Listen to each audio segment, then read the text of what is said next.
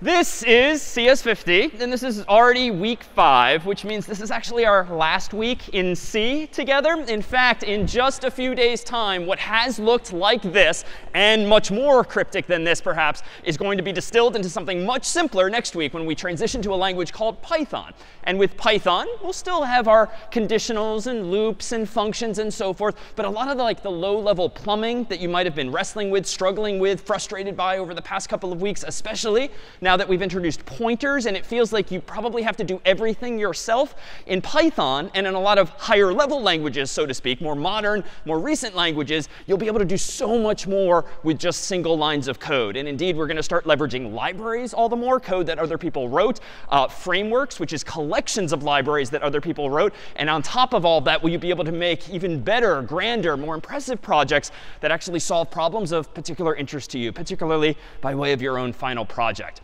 So last week, though, in week 4, recall that we focused on memory. And we've been treating this memory inside of your computer as kind of like a canvas, right? At the end of the day, it's just zeros and ones, or bytes, really.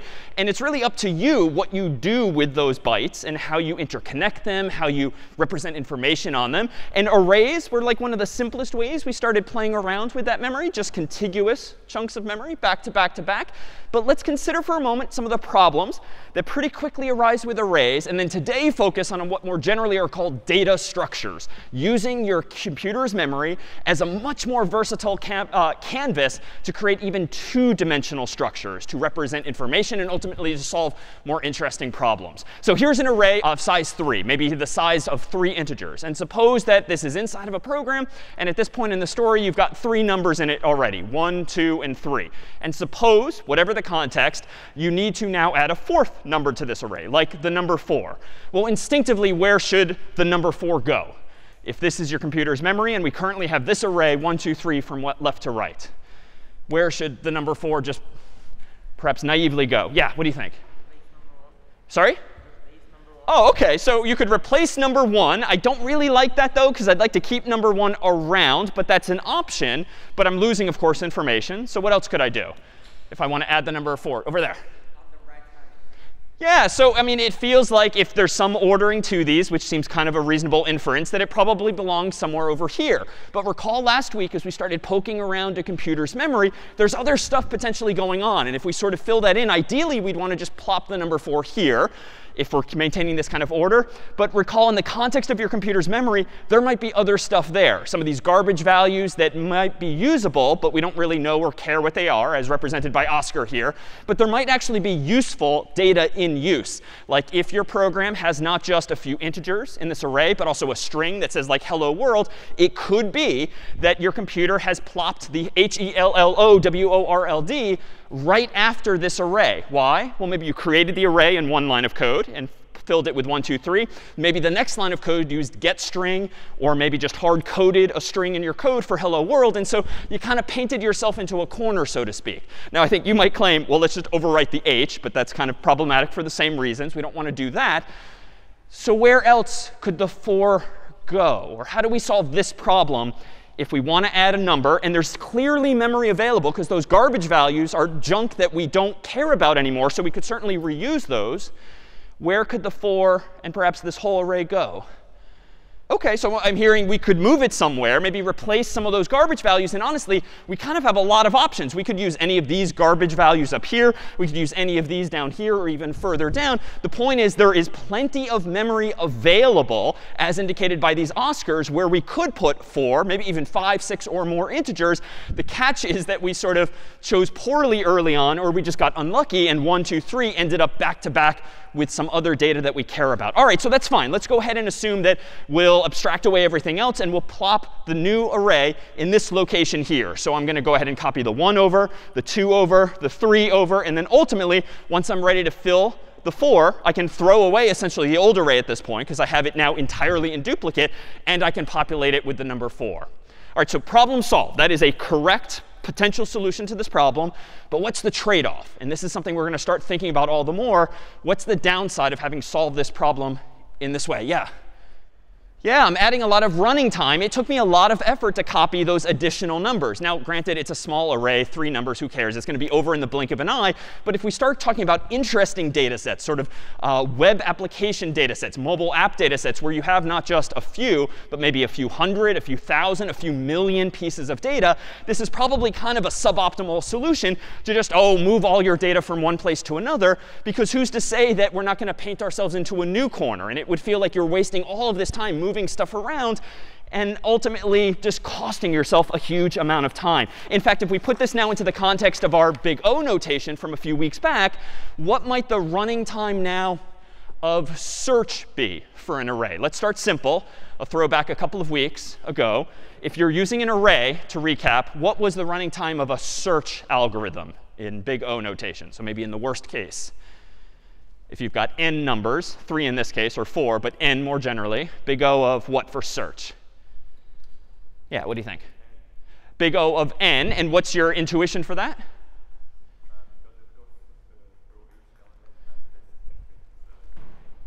OK, yeah. So if we go through each element, for instance, from left to right, then search is going to take us big O notation, big O running time.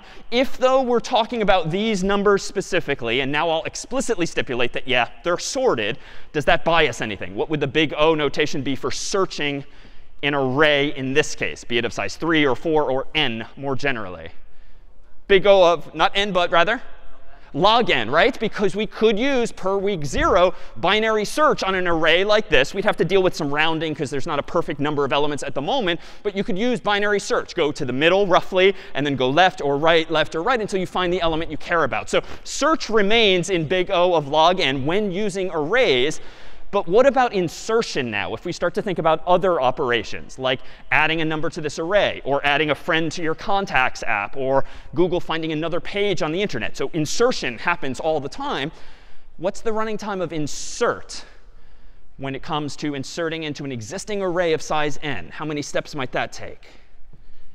Big O of n. It would be indeed n. Why? Because in the worst case, where you're sort of out of space, you have to allocate, it would seem, a new array, maybe taking over some of the previous garbage values. But the catch is, even though you're only inserting one new number, like the number 4, you have to copy over all the darn existing numbers into the new one. So if your original array is size n, the copying of that is going to take big O of n plus 1. But we can throw away the plus 1 because of the math we did in the past. So insert now becomes big O of n. And that might not be ideal, because if you're in the habit of inserting things frequently, that could start to add up and add up and add up. And this is why computer programs and websites and mobile apps could be slow if you're not being mindful of these kinds of trade-offs. So what about, just for good measure, omega notation? In maybe the best case, well, just to recap here, we could get lucky. And search could just take 1 step, because you might just get lucky and boom, the number you're looking for is right there in the middle if using binary search, or even linear search for that matter.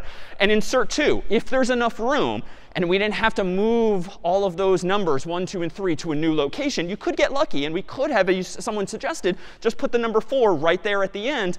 And if we don't get lucky, it might take n steps. If we do get lucky, it might just take the 1 or constant number of steps. In fact, let me go ahead and do this. How about we do something like this? Let me switch over to some code here. Let me start to make a program called list.c. And in list.c, let's start with the old way. So we kind of follow the breadcrumbs we've laid for ourselves as follows. So in this list.c, I'm going to include standard io.h, int main void as usual. Then inside of my code here, I'm going to go ahead and give myself the first version of memory.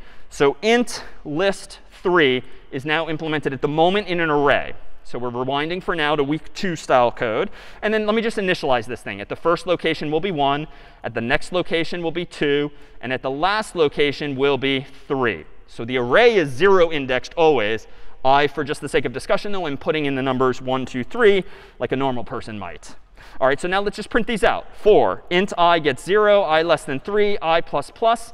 Let's go ahead now and print out using printf, %i\n. List bracket I. So very simple program, kind of inspired by what we did in week 2, just to create and then print out the contents of an array. So let's make list.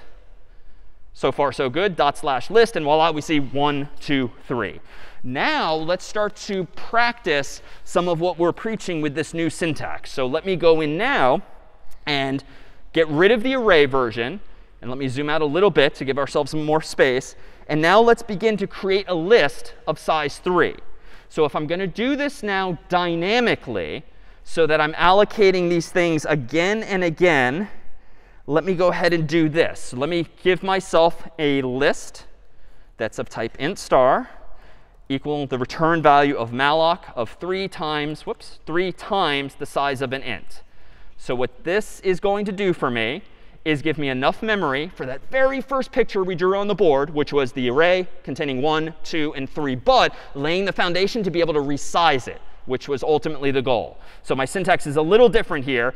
I'm going to use malloc and get memory from the so-called heap, as we called it last week, instead of using the stack by just doing the previous version where I said int list 3. That is to say, this line of code from the first version is in some sense identical to this line of code in the second version. But the first line of code puts the memory on the stack automatically for me. The second line of code that I've left here now is creating an array of size 3, but it's putting it on the heap. And that's important because it was only on the heap and via this new function last week, malloc, that you can actually ask for more memory and even give it back. When you just use the first notation, int list 3, you have permanently given yourself an array of size 3. You cannot add to that in code. So let me go ahead and do this. If list equals null, something went wrong, the computer's out of memory, so let's just return 1 and quit out of this program. There's nothing to see here. So just a good error check there. Now let me go ahead and initialize this list. So list bracket 0 will be 1 again. List bracket 1 will be 2. And list bracket 2 will be 3. So that's the same kind of syntax as before. And notice this equivalence. Recall that there's this relationship between chunks of memory and arrays. And arrays are really just doing pointer arithmetic for you, where the square bracket notation is. So if I've asked myself here in line 5 for enough memory for 3 integers, it is perfectly OK to treat it now like an array using square bracket notation, because the computer will do the arithmetic for me and find the first location, the second, and the third. If you really want to be kind of cool and hacker-like, well, you could say list equals 1, list plus 1 equals 2, list plus 2 equals 3. That's the same thing using very explicit pointer arithmetic, which we looked at briefly last week. But this is atrocious to look at for most people. It's just not very user-friendly. It's longer to type. So most people, even when allocating memory dynamically, as I did a second ago, would just use the more familiar notation of an array. All right. So let's go on.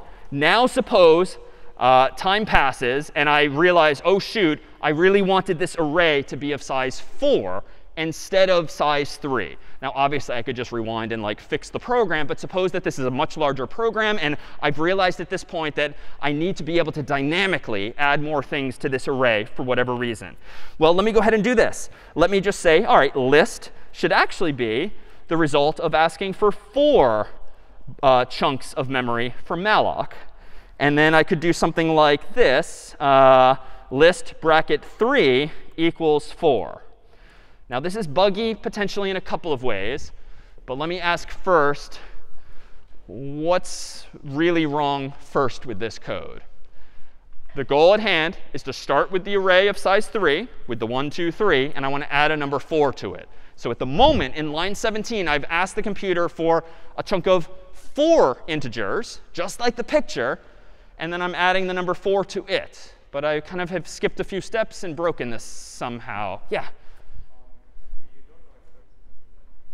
Yeah, I don't necessarily know where this is going to end up in memory. It's probably not going to be immediately adjacent to the previous chunk. And so, yes, even though I'm putting the number 4 there, I haven't copied the 1, the 2, or the 3 over to this chunk of memory. So, well, let me fix. Well, that's actually, indeed, really the essence of the problem. I am orphaning the original chunk of memory. If you think of the picture that I drew earlier, the line of code up here on line 5 that allocates space for the initial 3 integers, this code is fine, this code is fine. But as soon as I do this, I'm clobbering the value of list and saying, no, no, no, don't point at this chunk of memory. Point at this chunk of memory, at which point I've forgotten, if you will, where the original chunk of memory is. So the right way to do something like this would be a little more involved. Let me go ahead and give myself a temporary variable, and I'll literally call it temp, TMP, kind of like I did last week, so that I can now ask the computer for a completely different chunk of memory of size 4. I'm going to again say if temp equals null, I'm going to say, oh, bad things happened here, so let me just return 1. And you know what? Just to be tidy, let me free the original list before I quit. Because remember from last week, anytime you use malloc, you eventually have to use free. But this chunk of code here is just a safety check. If there's no more memory, there's nothing to see here, I'm just going to clean up my state and quit. But now, if I have asked for this chunk of memory, now I can do this. For int I get, for int I gets 0, I is less than 3, I plus plus. What if I do something like this? Temp bracket I equals list bracket I.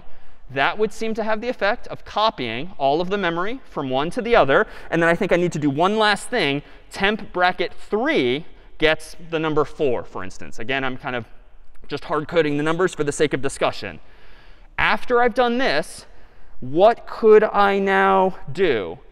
I could now set list equals to temp. And now I have updated my linked list properly. So let me go ahead and do this. For int I gets 0, I is less than 4, I plus plus. Let me go ahead and print each of these elements out with %i using list bracket I.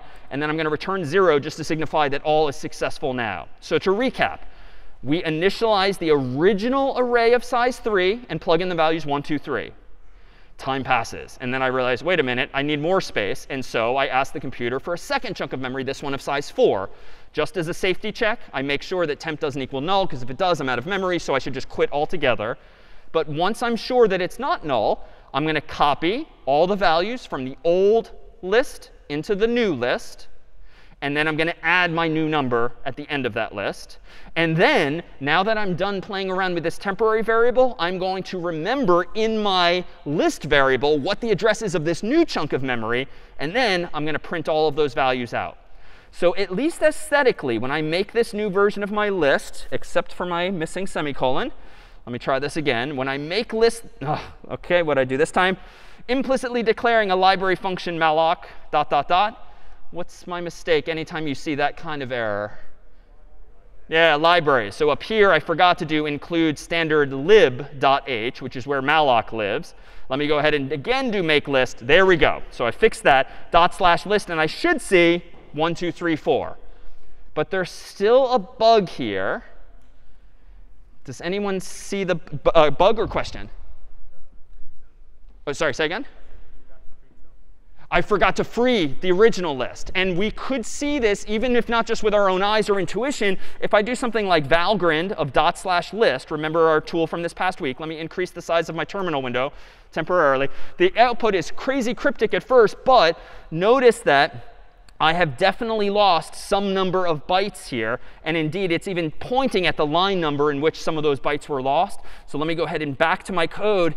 And indeed, I think what I need to do is before I clobber the value of list, pointing it at this new chunk of memory instead of the old, I think I now need to first proactively say free the old list of memory and then change its value. So if I now do make list and do /list, the output is still the same. And if I cross my fingers and run valgrind again after increasing my window size, hopefully here, still a bug.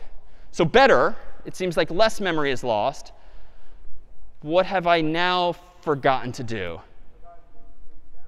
I forgot to free it at the very end, too, because I still have a chunk of memory that I got from malloc. So let me go to the very bottom of the program now. And after I'm done sort of senselessly just printing this thing out, let me free the new list. And now let me do make list /list. It still works visually. Now let's do valgrind of /list, enter. And now hopefully all heap blocks were freed. No leaks are possible. So this is perhaps the best kind of output you can see from a tool like valgrind. I used the heap, but I freed all the memory as well. So there were 2 fixes needed there. All right, any questions then on this array-based approach, the first of which is statically allocating an array, so to speak, by just hard coding the number 3. This second version now is dynamically allocating the array using not the stack but the heap. But it, too, suffers from the slowness we described earlier of having to copy all those values from one to the other. OK, hand was over here. Why did you not have to free the temp? Good question. Why did I not have to free the temp? I essentially did eventually, because temp was pointing at the chunk of 4 integers. But on line 33 here, I assigned list to be identical to what temp was pointing at. And so when I finally freed list, that was the same thing as freeing temp. In fact, if I wanted to, I could say free temp here, and it would be the same. But conceptually, it's sort of wrong, because at this point in the story, I should be freeing the actual list, not that temporary variable. But they were the same at that point in the story. Yeah? Good question. And long story short, everything we're doing thus far is still in the world of arrays. The only distinction we're making is that in version 1, when I said int list bracket 3 close bracket, that was an array of fixed size, so-called statically allocated on the stack as per last week. This version now is still dealing with arrays, but I'm kind of flexing my muscles and using dynamic memory allocation so that I can still use an array per the first pictures we started talking about, but I can at least grow the array if I want. So we haven't even now solved this even better, in a sense, with linked list. That's going to come next. Yeah? How am I able to free list? I freed the original address of list. I then changed what list is storing. I'm moving its arrow to a new chunk of memory.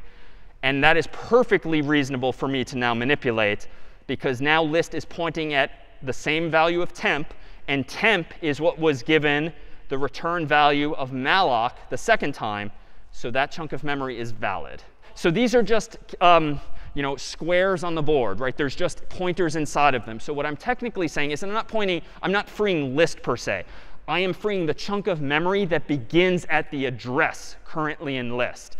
Therefore, if a few lines later I change what the address is in list, totally reasonable to then touch that memory and eventually free it later, because you're not freeing the variable per se. You're freeing the address in the variable.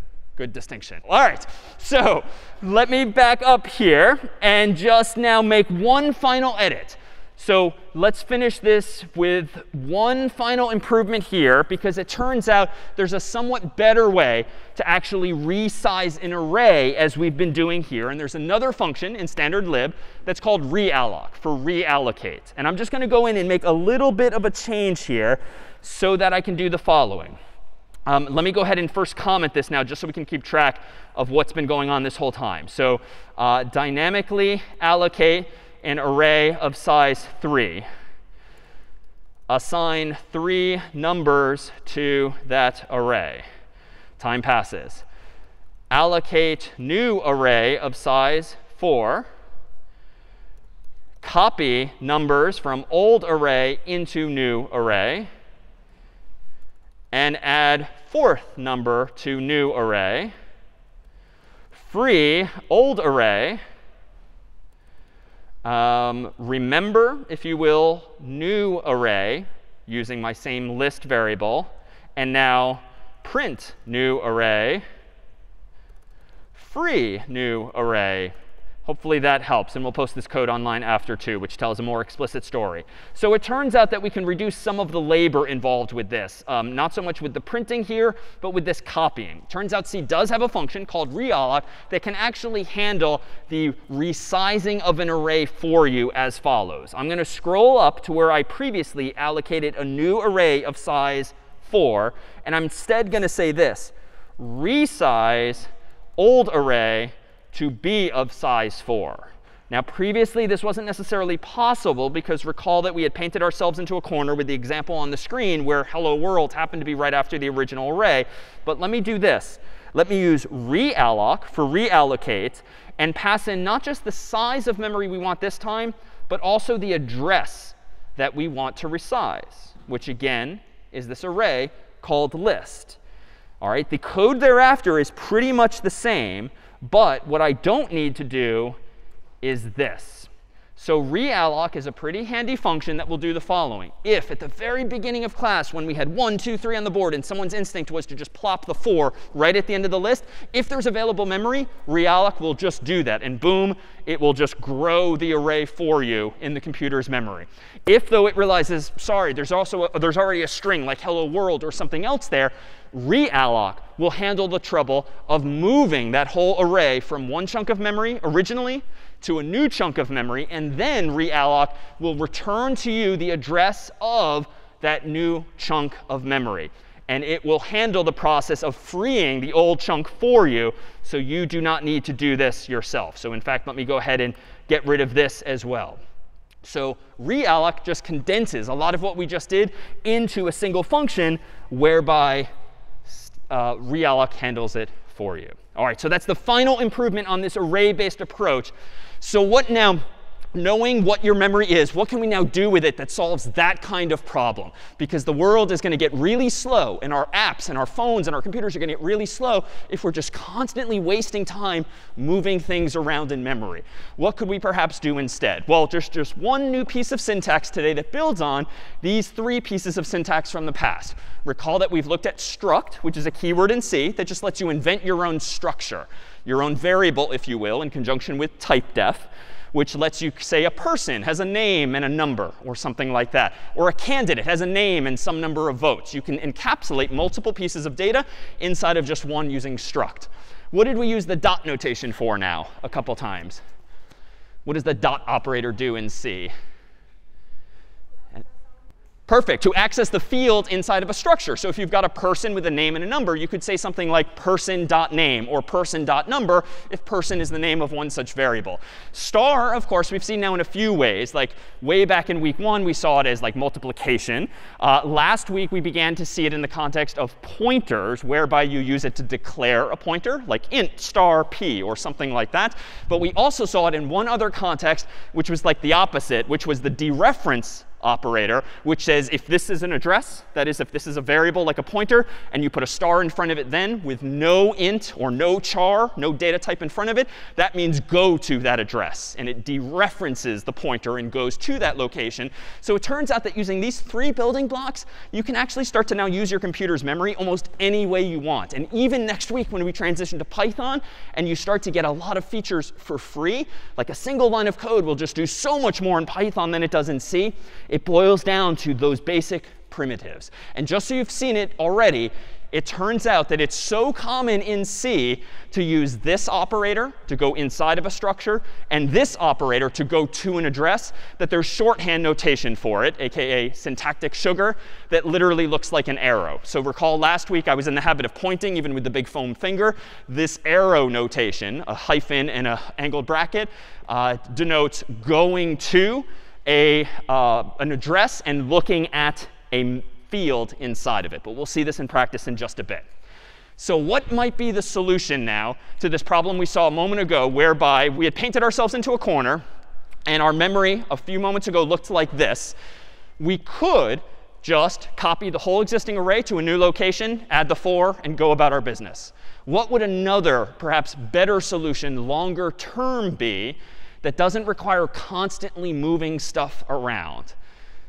Maybe hang in there for your instincts if you know the sort of buzz phrase we're looking for from past experience. Hang in there. But if we want to avoid moving the 1, 2, and the 3, but we still want to be able to add endless amounts of data, what could we do? Yeah, so maybe create some kind of list using pointers that just kind of point at a new location, right? In an ideal world, even though this piece of memory is being used by this h in the string hello world, maybe we could somehow use a pointer from last week, like an arrow, that says after the 3, oh, I don't know, go down over here to this location in memory. And you just kind of stitch together these integers in memory so that each one leads to the next. It's not necessarily the case that it's literally back to back. That would have the downside, it would seem, of costing us a little bit of space. Like a pointer, which recall takes up some amount of space, typically 8 bytes or 64 bits. But I don't have to copy potentially a huge amount of data just to add one more number. And so these things do have a name. And indeed, these things are what generally would be called a linked list. A linked list captures exactly that kind of intuition of linking together things in memory. So let's take a look at an example. Here's computer's memory in the abstract. Suppose that I'm trying to create an array. No, let's generalize it as a list now of numbers. An array has a very specific meaning. It's memory that's contiguous, back to back to back. At the end of the day, I, as the programmer, just care about the data, 1, 2, 3, 4, and so forth. I don't really care how it's stored. until I don't care how it's stored when I'm writing the code. I just want it to work at the end of the day. So suppose that I first insert my number 1, and who knows, it ends up there at location 0x123 for the sake of discussion. All right, maybe there's something already here, and heck, maybe there's something already here, but there's plenty of other options for where this thing can go. And suppose that for the sake of discussion, the first available spot for the next number happens to be over here at location 0x456 for the sake of discussion. So that's where I'm going to plop the number 2. And where might the number 3 end up? Oh, I don't know, maybe down over there at 0x789. The point being, I don't know what is or really care about everything else that's in the computer's memory. I just care that there are at least 3 locations available where I can put my 1, my 2, and my 3. But the catch is, now that we're not using an array, we can't just naively assume that you just add 1 to an index and boom, you're at the next number. Add 2 to an index and boom, you're at the next number. Now you kind of have to leave these little breadcrumbs or use the arrow notation to kind of lead from one to the other. And sometimes it might be close, a few bytes away. Maybe it's a whole gigabyte away in an even bigger computer's memory. So how might I do this? Like, where do these pointers go as you proposed? Right? All I have access to here are bytes. I've already stored the 1, the 2, and the 3. So what more should I do? OK, yeah, so let me put the pointers right next to these numbers. So let me at least plan ahead so that when I ask the computer, like Malloc, recall from last week, for some memory, I don't just ask it now for space for just the number. Let me start getting into the habit of asking Malloc for enough space for the number and a pointer to another such number. So it's a little more aggressive of me to ask for more memory, but I'm kind of planning ahead. And here's an example of a trade-off. Almost any time in CS, when you start using more space, you can save time. Or if you try to conserve space, you might have to lose time. It's being that kind of trade-off there. So how might I solve this? Well, let me abstract this away. And either next to or below, I'm just drawing it vertically just for the sake of discussion, so the arrows are a bit prettier. I've asked Malloc for now twice as much space, it would seem, than I previously needed. But I'm going to use this second chunk of memory to refer to the next number. And I'm going to use this chunk of memory to refer to the next, essentially stitching this thing together. So what should go in this first box? Well, I claim the number, 0x456. And it's written in hex because it represents a memory address. But this is the equivalent of sort of drawing an arrow from one to the other. As a little check here, what should go in this second box if the goal is to stitch these together in order, 1, 2, 3? Feel free to just shout this out. OK, OK, that worked well. So 0x789, indeed. And you can't do that with hands because I can't count that fast. So 0x789 should go here because that's like a little breadcrumb to the next. And then we don't really have terribly many possibilities here. This has to have a value, right? Because at the end of the day, it's got to use its 64 bits in some way. So what value should go here if this is the end of this list? So it could be 0x123, the implication being that it would kind of be a cyclical list, which is OK, but potentially problematic. If any of you have accidentally sort of lost control over your code space because you had an infinite loop, this would seem a very easy way to give yourself the accidental probability of an infinite loop. What might be simpler than that and ward that off? Say again? So just the null character, not NUL, confusingly, which is at the end of strings, but NULL, as we introduced it last week, which is the same as OX0. So this is just a special value that programmers decades ago decided that if you store the address 0, that's not a valid address. There's never going to be anything useful at OX0. Therefore, it's a sentinel value, just a special value that indicates that's it. There's nowhere further to go. It's OK to come back to your suggestion of making a cyclical list, but we'd better be smart enough to maybe remember where did the list start so that you can detect cycles if you start looping around in this structure otherwise. All right, but these addresses, who really cares at the end of the day? If we abstract this away, it really just now looks like this. And indeed, this is how most anyone would draw this on a whiteboard if having a discussion at work, talking about what data structure we should use to solve some problem in the real world. We don't care generally about the addresses. We care that in code we can access them. But in terms of the concept alone, this would be perhaps the right way to think about this. All right, let me pause here to see if there's any questions on this idea of creating a linked list in memory by just storing not just the numbers, like 1, 2, 3, but twice as much data so that you have little breadcrumbs in the form of pointers that can lead you from one to the next. Any questions on these linked lists. Any questions? No? All right. Oh, yeah, over here.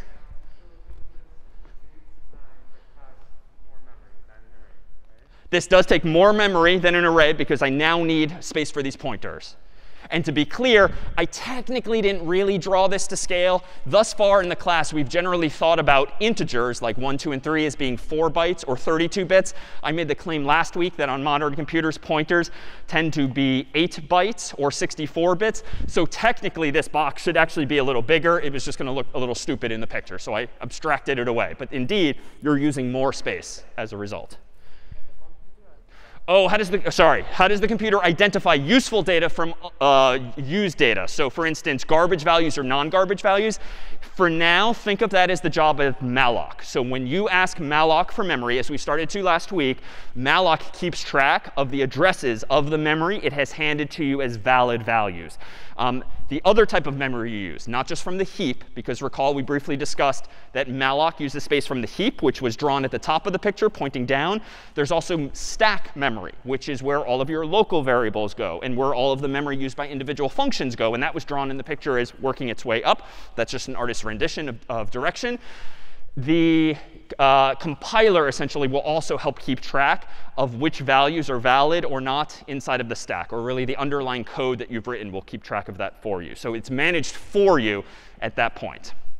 All right, good question. Sorry, it took me a bit to catch on. So let's now translate this to actual code. How could we implement this idea of, let's call these things nodes. And that's a term of art in CS. Whenever you have some kind of data structure that encapsulates information, node, N-O-D-E is the generic term for that. So each of these might be said to be a node. Well, how can we do this? Well, a couple of weeks ago, we saw how we could represent something like a student or a candidate.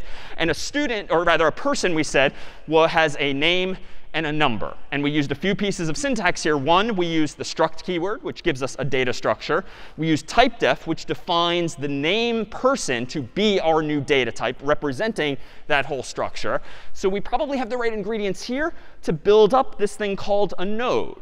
And just to be clear, what should go inside of one of these nodes, do we think? It's not going to be a name or a number, obviously. But what should a node have in terms of those fields, perhaps? Yeah. So a number and a pointer in some form. So let's translate this to actual code. So let's rename person to node to capture this notion here. And the number is easy. If it's just going to be an int, that's fine. We can just say int number or int n or whatever you want to call that particular field. The next one's a little non-obvious. And this is where things get a little weird at first. But in retrospect, it should all kind of fit together. Let me propose that ideally, we would say something like node star next. And I could call the word next anything I want. Next just means what comes after me is the notion I'm using it at. So a lot of CS people would just use next to represent the name of this pointer. But there's a catch here. C and C compilers are pretty naive, recall. They only look at code top to bottom, left to right. And anytime they encounter a word they have never seen before, bad things happen. Like you can't compile your code, you get some cryptic error message or the like. And that seems to be about to happen here. Because if the compiler is reading this code from top to bottom, it's going to say, oh, inside of this struct should be a variable called next, which is of type node star. What the heck is a node? Because it literally does not find out until 2 lines later after that semicolon. So the way to avoid this, which we haven't quite seen before, is that you can temporarily name this whole thing up here struct node. And then down here inside of the data structure, you say struct node star. And then you leave the rest alone. This is kind of a workaround.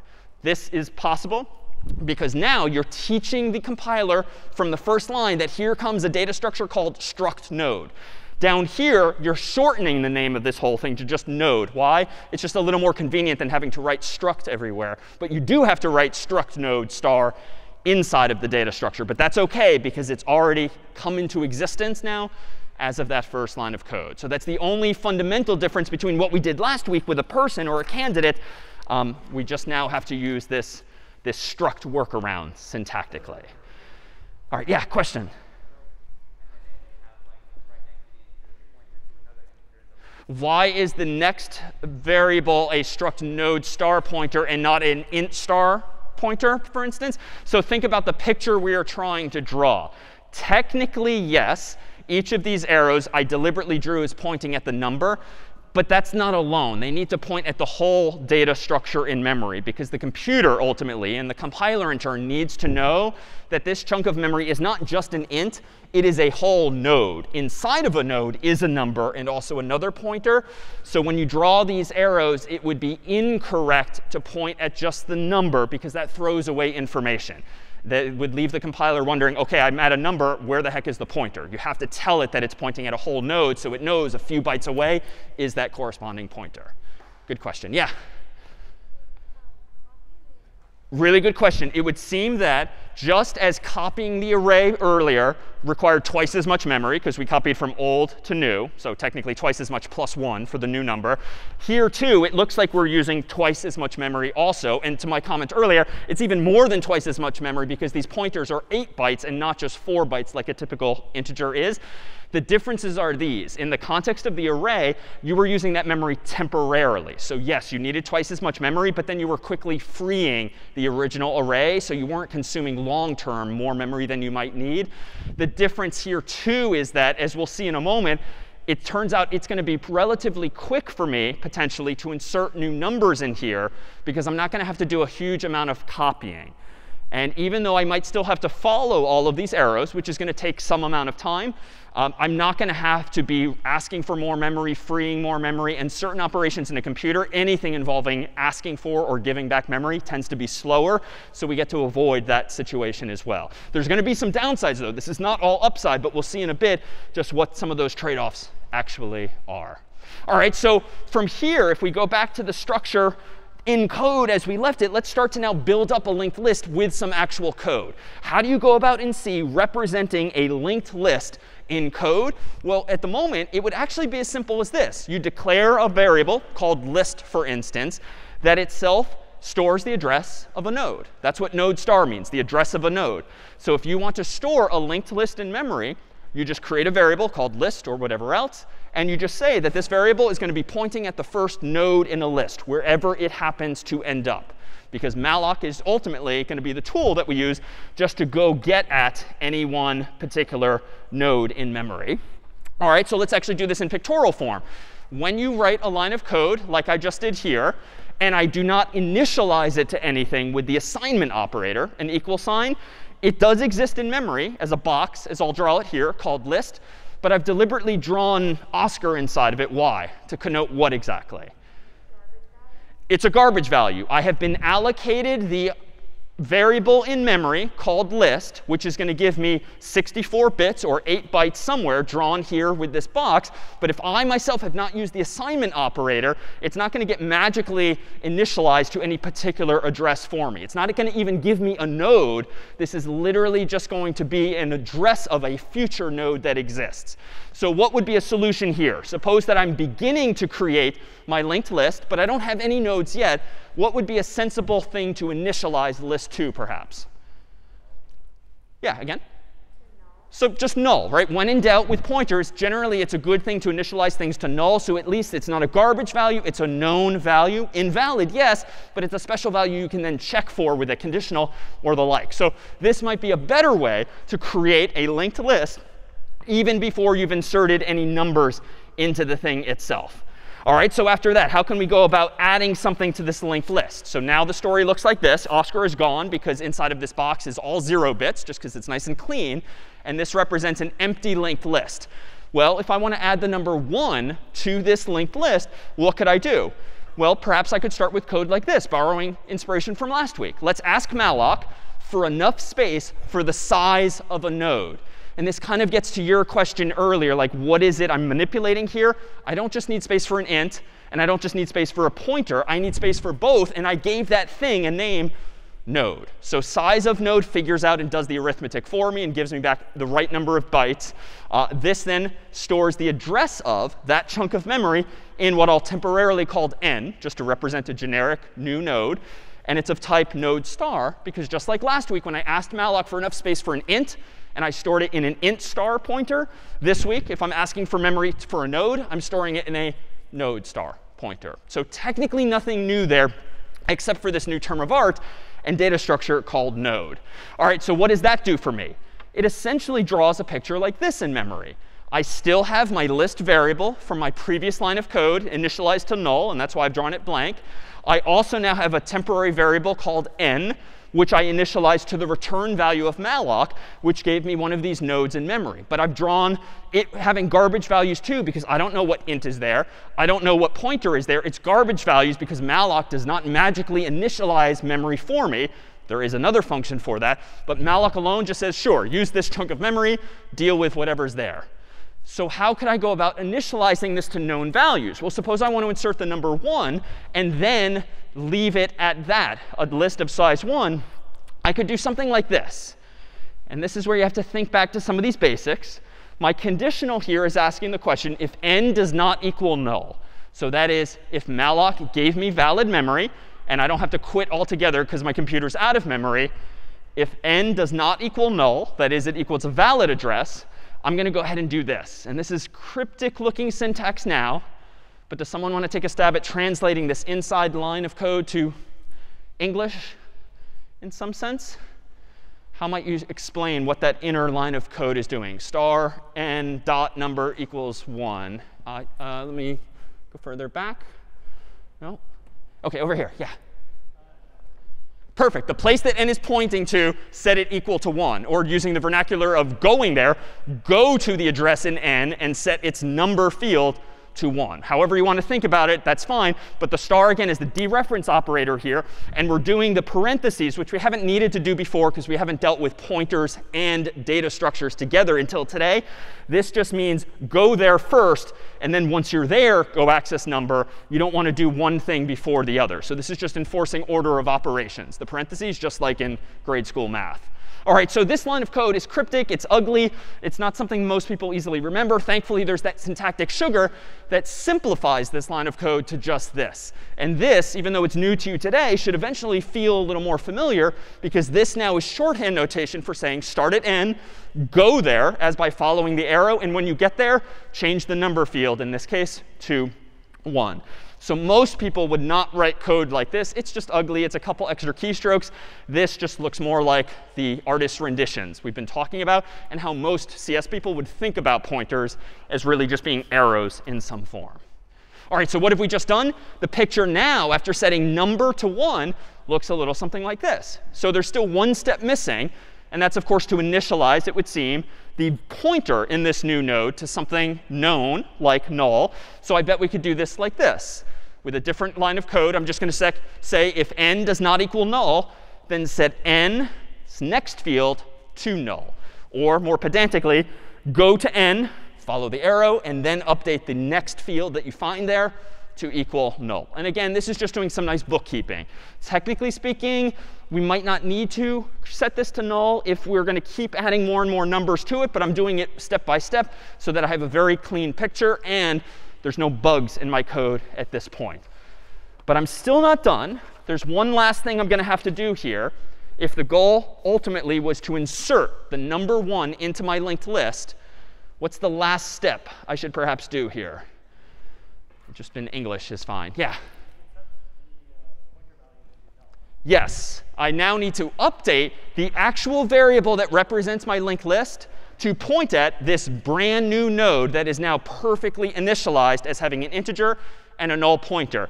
Yeah, technically this is already pointing there, but I described this deliberately earlier as being temporary. I just needed this to get it back from malloc and sort of clean things up initially.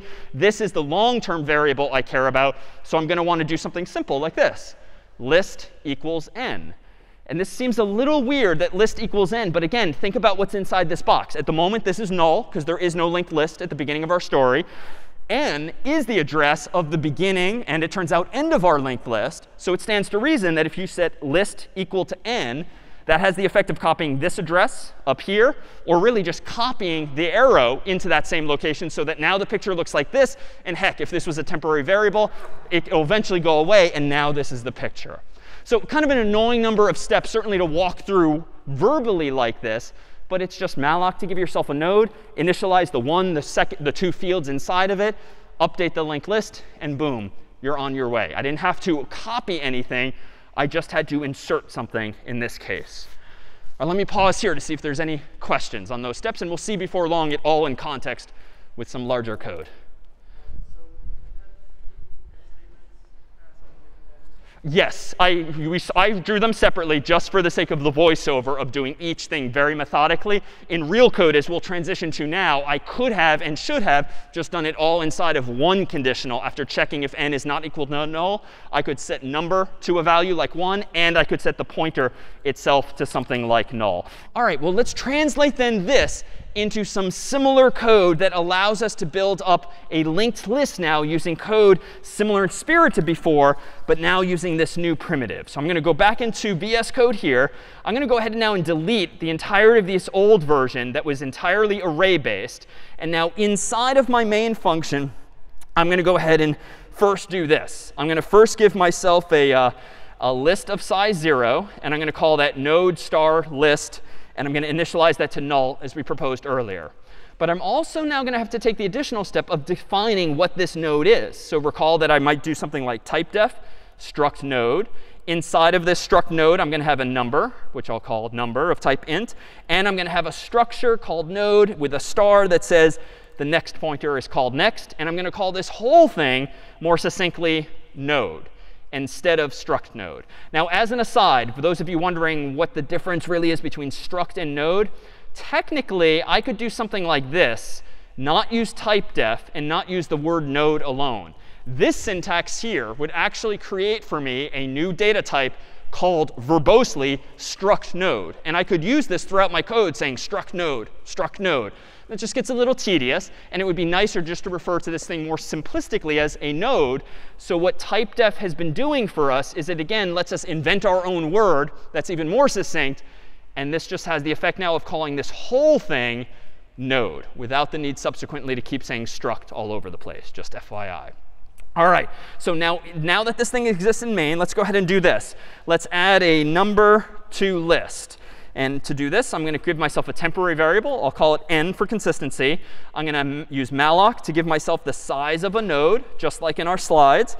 And then I'm going to do a little safety check. If n equals null, I'm going to do the opposite of the slides. I'm just going to quit out of this program because there's nothing useful to be done at this point. But most likely, my computer's not going to run out of memory. So I'm going to assume we can keep going with some of the logic here.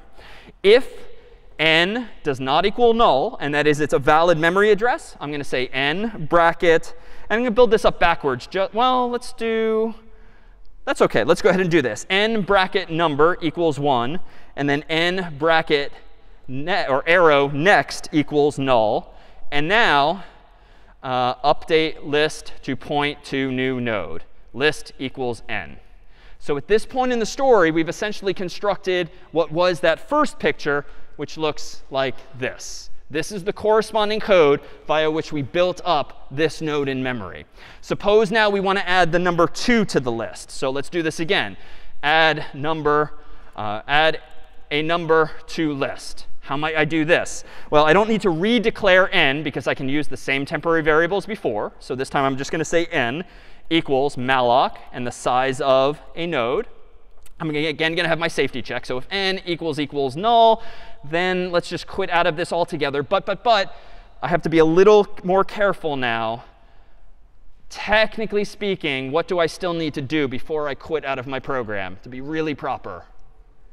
Free the memory that did succeed a little higher up. So I think it suffices to free what is now called list way at the top. All right, now if all was well, though, let's go ahead and say n bracket number equals 2. And now n arrow next equals null. And now let's go ahead and add it to the list. If I go ahead and do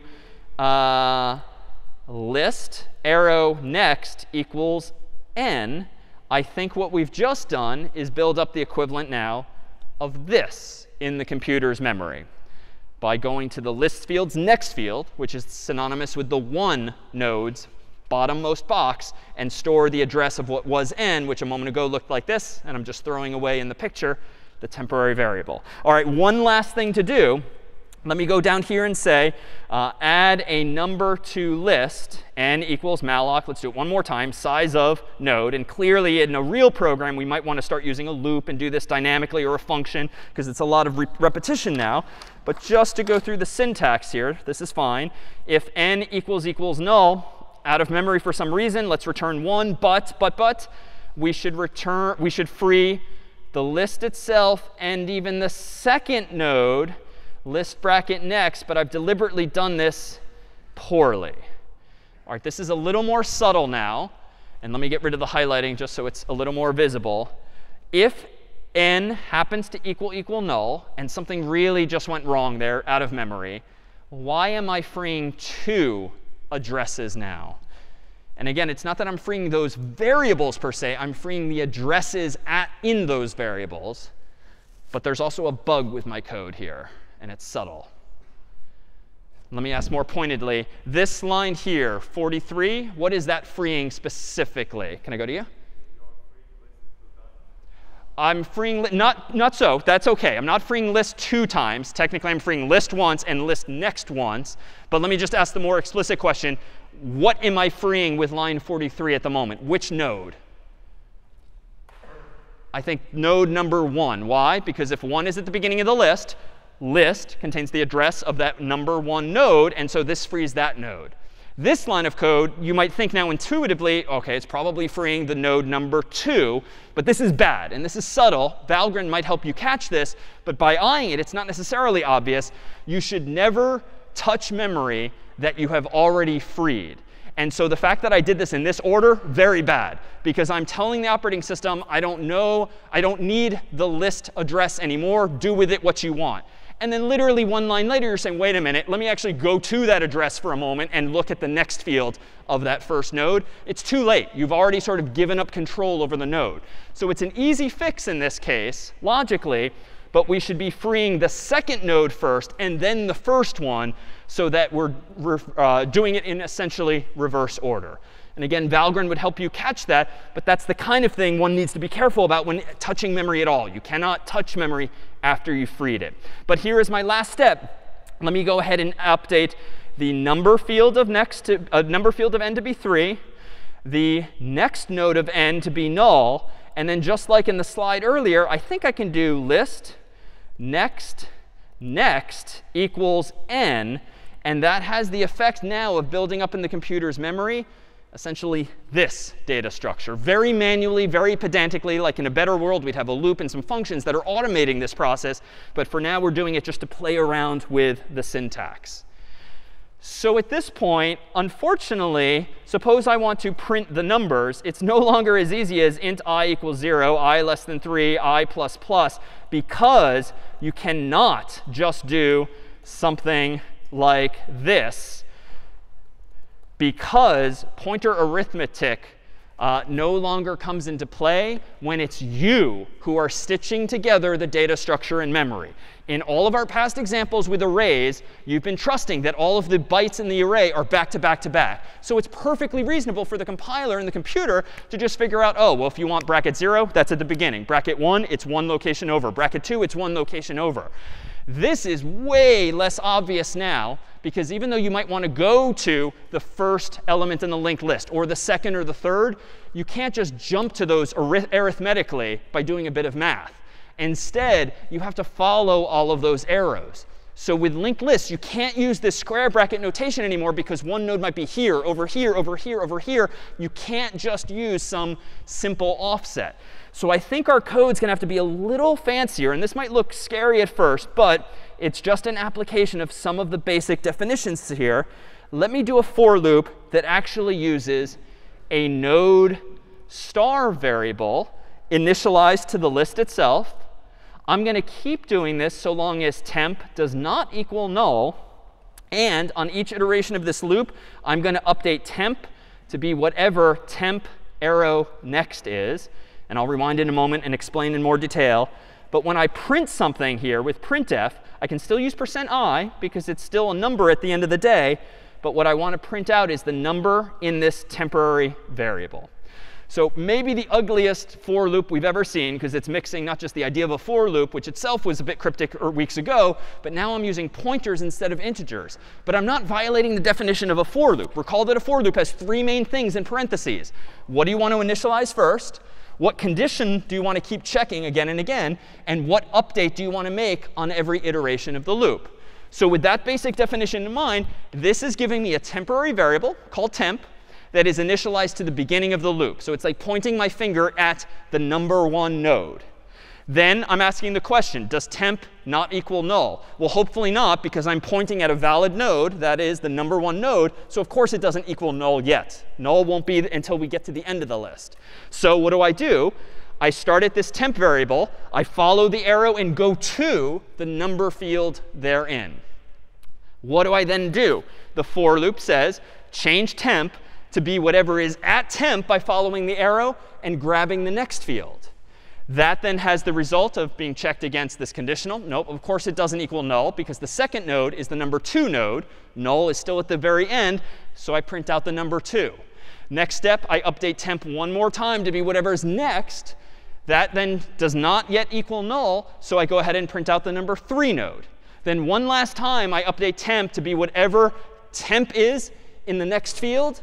But after 1, 2, 3, that last next field is null.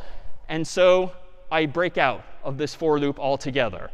So if I do this in pictorial form, all we're doing, if I now use my finger to represent the temp variable, I initialize temp to be whatever list is, so it points here. That's obviously not null, so I print out whatever is at temp, follow the arrow in number, and I print that out. Then I update temp to point here. Then I update temp to point here. Then I update temp to point here. Wait, that's null. The for loop ends. So again, admittedly much more cryptic than our familiar int I equals 0 and so forth, but it's just a different utilization of the for loop syntax. Yes? How does it happen that you're always printing out the numbers? It seems to me that you have to. Good question. How is it that I'm actually printing numbers and not printing out addresses instead? The compiler is helping me here. Because I taught it in the very beginning of my program what a node is, which looks like this here, the compiler knows that a node has a number field and an x field. Down here in the for loop, because I'm iterating using a node star pointer and not an int star pointer, the compiler knows that anytime I'm pointing at something, I'm pointing at the whole node. Doesn't matter where specifically in the rectangle I'm pointing per se. It's ultimately pointing at the whole node itself. And the fact that I then use temp arrow number means, OK, adjust your finger slightly so you're literally pointing at the number field and not the next field. So that's sufficient information for the computer to distinguish the two. Good question. Other questions then on this approach here? Yeah, in back. How would I use a for loop to add elements to a linked list? You will do something like this, if I may, in problem set 5. We will give you some of the scaffolding for doing this.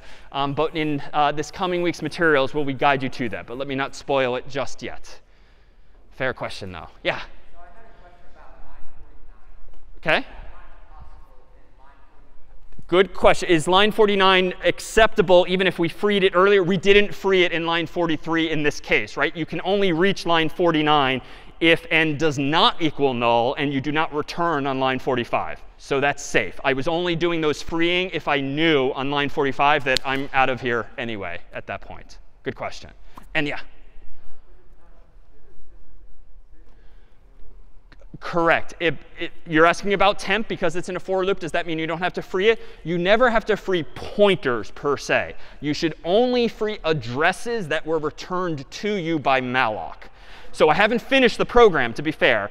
But you're not freeing variables. You're not freeing like fields. You are freeing specific addresses, whatever they may be. So the last thing, and I was kind of stalling on showing this just because it too is a little cryptic. Here is how you can free now a whole linked list. In the world of arrays, recall, it was so easy. You just say free list, you return 0, and you're done. Not with a linked list, because again, the computer doesn't know what you have stitched together using all of these pointers all over the computer's memory. You need to follow those arrows. So one way to do this would be as follows. While the list itself is not null, so while there's a list to be freed, what do I want to do? I'm going to give myself a temporary variable called temp again. And it's a different temp because it's in a different scope. It's inside of the while loop instead of the for loop a few lines earlier.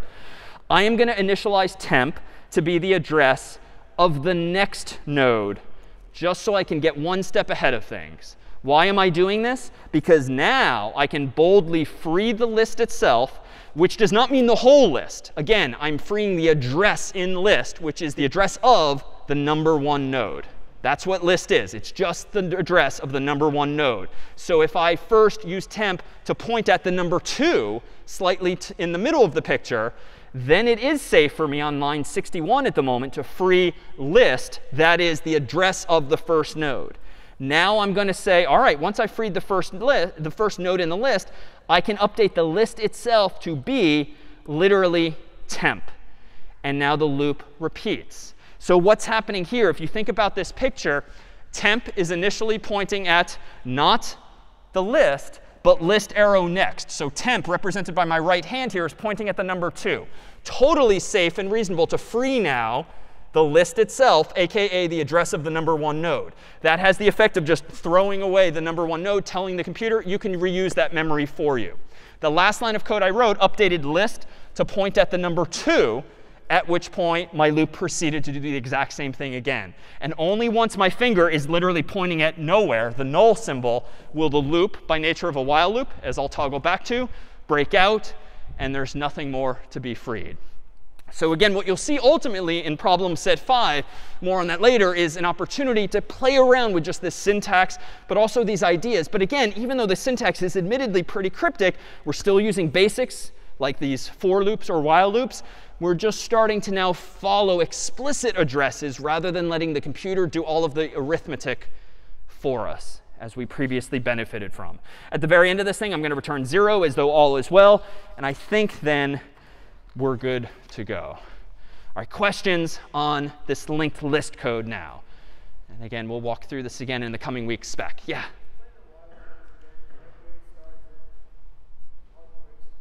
Sure. Can we explain this while loop here for freeing the list? So notice that first I'm just asking the obvious question, is the list null? Because if it is, there's no work to be done.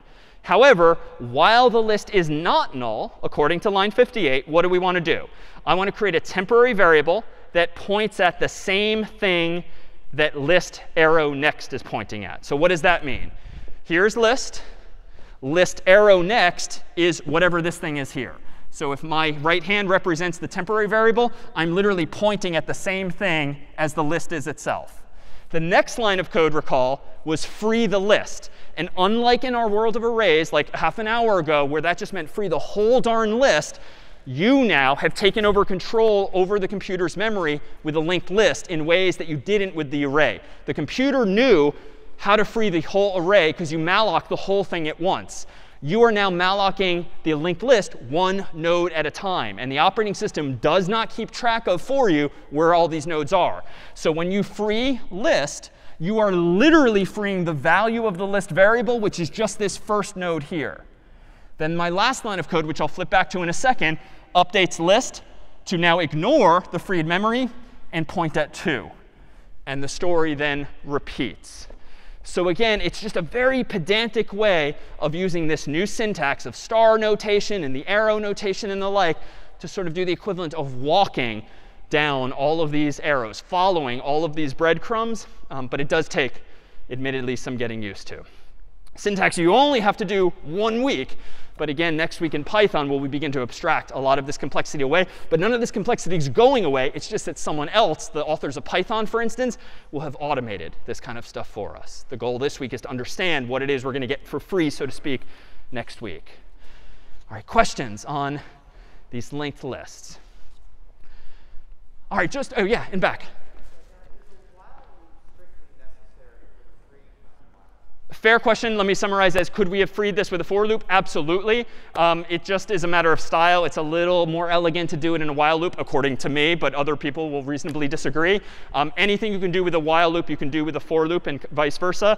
Do while loops, recall, are a little different, but they will always do at least one thing. But for loops and while loops behave the same in this case. Sure. Other questions? All right, well, let's just vary things a little bit here just to see what some of the pitfalls might now be without getting into the weeds of code. Indeed, we'll try to save some of that for problem set 5's exploration. But instead, let's imagine that we want to create a list here of our own. I can offer in exchange for a few volunteers some foam fingers to bring to the next game, perhaps. Could we get maybe just one volunteer first? Come on up. You will be our linked list from the get-go. What's your name? Pedro. Pedro, come on up. All right, thank you to Pedro. All right, And if you want to just stand roughly over here, but you are a null pointer, so just point sort of at the ground as though you're pointing at 0. All right, so Pedro is our linked list of size 0, which pictorially might look a little something like this for consistency with our past pictures. Now suppose that we want to go ahead and malloc, oh, how about the number 2? Can we get a volunteer to be on camera here? OK, you kind of jumped out of your seat. Do you want to come up? OK, you really want the foam finger, I see. All right, round of applause, sure.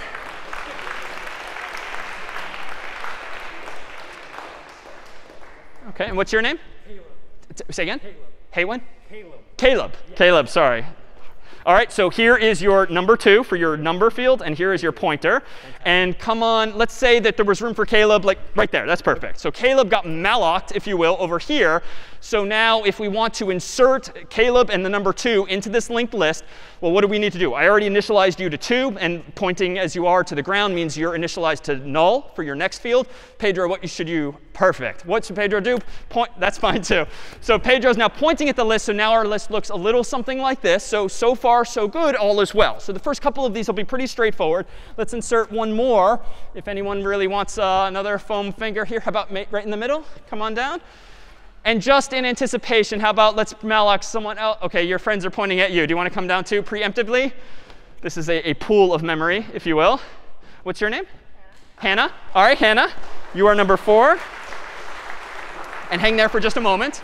All right, so we've just malloced Hannah. And Hannah, how about Hannah, suppose you ended up over there in just some random location. All right, so what should we now do if the goal is to keep these things sorted? How about? So Pedro, do you have to update yourself? No? All right, Caleb, what do you have to do? OK, and Hannah, what should you be doing? I would just, it's just you for now, so point at the ground representing null. OK, so again, demonstrating the fact that unlike in past weeks where we had our nice, clean array back to back to back contiguously, these guys are deliberately all over the stage. So let's malloc another. How about number 5? What's your name? Jonathan. Jonathan. All right, Jonathan, you are our number 5. And pick your favorite place in memory. OK. All right, so Jonathan's now over there, and Hannah's over there. So 5. We want to point Hannah at number 5. So you, of course, are going to point there. And where should you be pointing? Down to represent null as well. OK, so pretty straightforward. But now things get a little interesting. And here we'll use a chance to, without the weeds of code, point out how order of operations is really going to matter. Suppose that I next want to allocate, say, the number 1. And I want to insert the number 1 into this list. Yes, this is what the code would look like.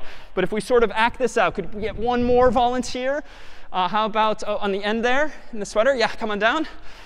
We have, what's your name? Lauren. Lauren? OK, Lauren, come on down.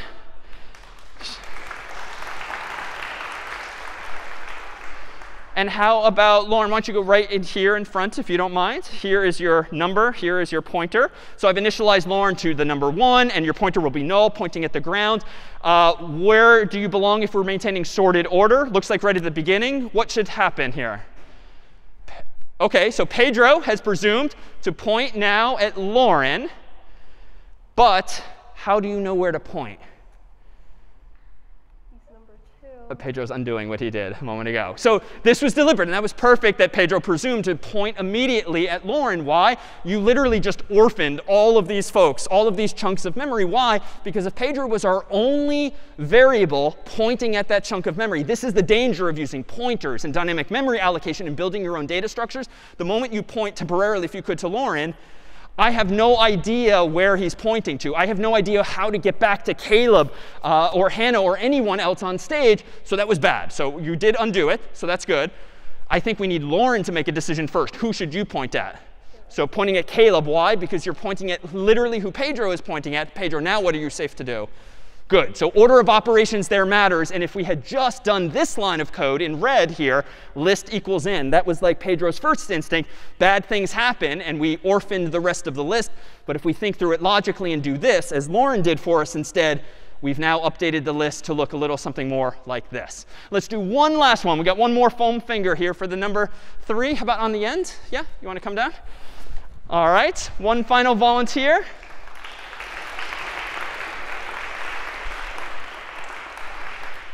All right. What's your name? Miriam. Sorry? Miriam. Miriam. All right. So here is your number 3. Here is your pointer. If you want to go maybe in the middle of the stage in a random memory location. So here, too, the goal is to maintain sorted order. So let's ask the audience, who or what number should point at whom first here so we don't screw up and orphan some of the memory. And this is, if we do orphan memory, this is what's called, again, per last week, a memory leak. Your Mac, your PC, your phone can start to slow down if you keep asking for memory but never give it back or lose track of it. So we want to get this right. Who should point at whom? Or what number? Say again? 3 to 4. 3 should point at 4. So 3, do you want to point at 4? And not, so OK, good. And how did you know, Miriam, whom to point at? Perfect. OK, so copying Caleb. Why?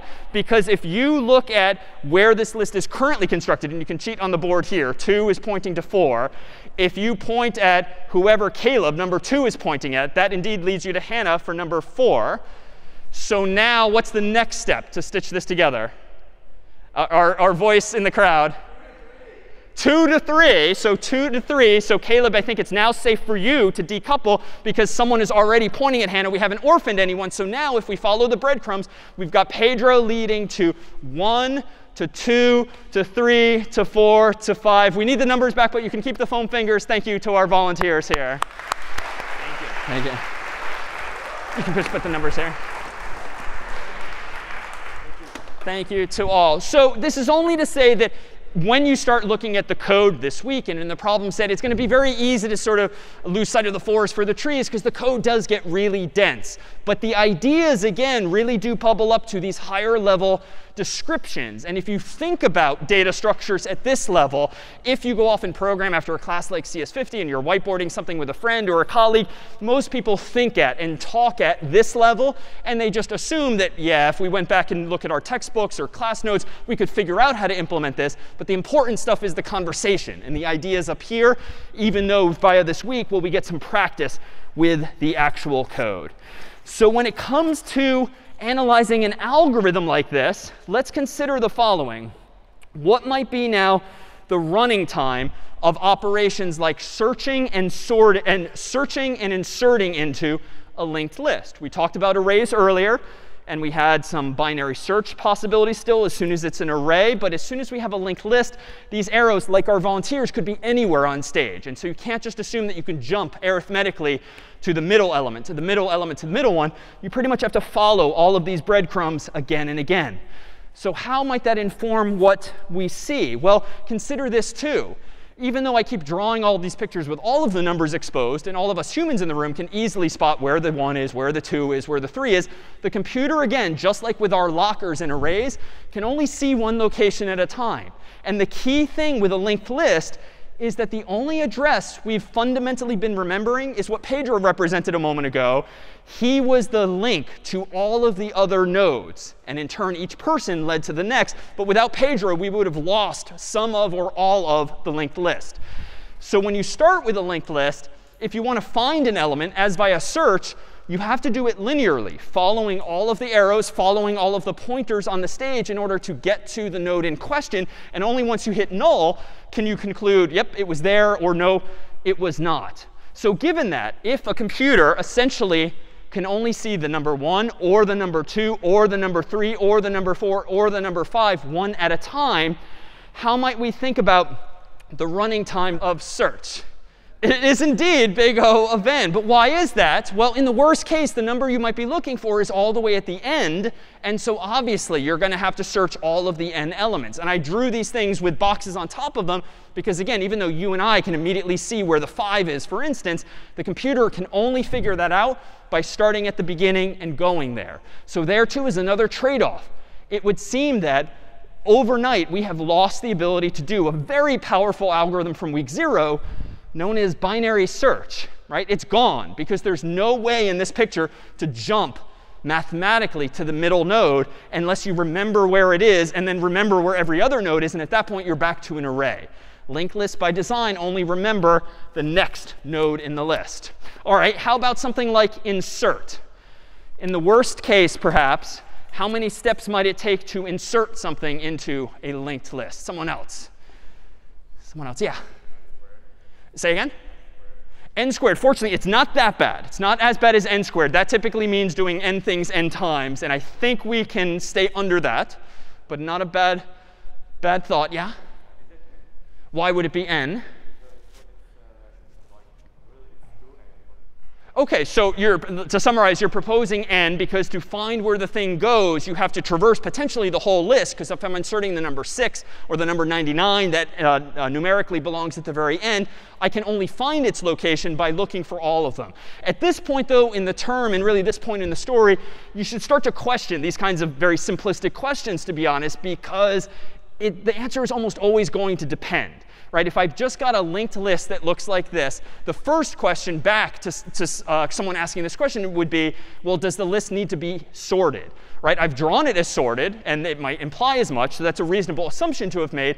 But if I don't care about maintaining sorted order, I could actually insert into a linked list in constant time. Why? I could just keep inserting into the beginning, into the beginning, into the beginning. And even though the list is getting longer, the number of steps required to insert something between the first element is not growing at all. You just keep kind of inserting, inserting.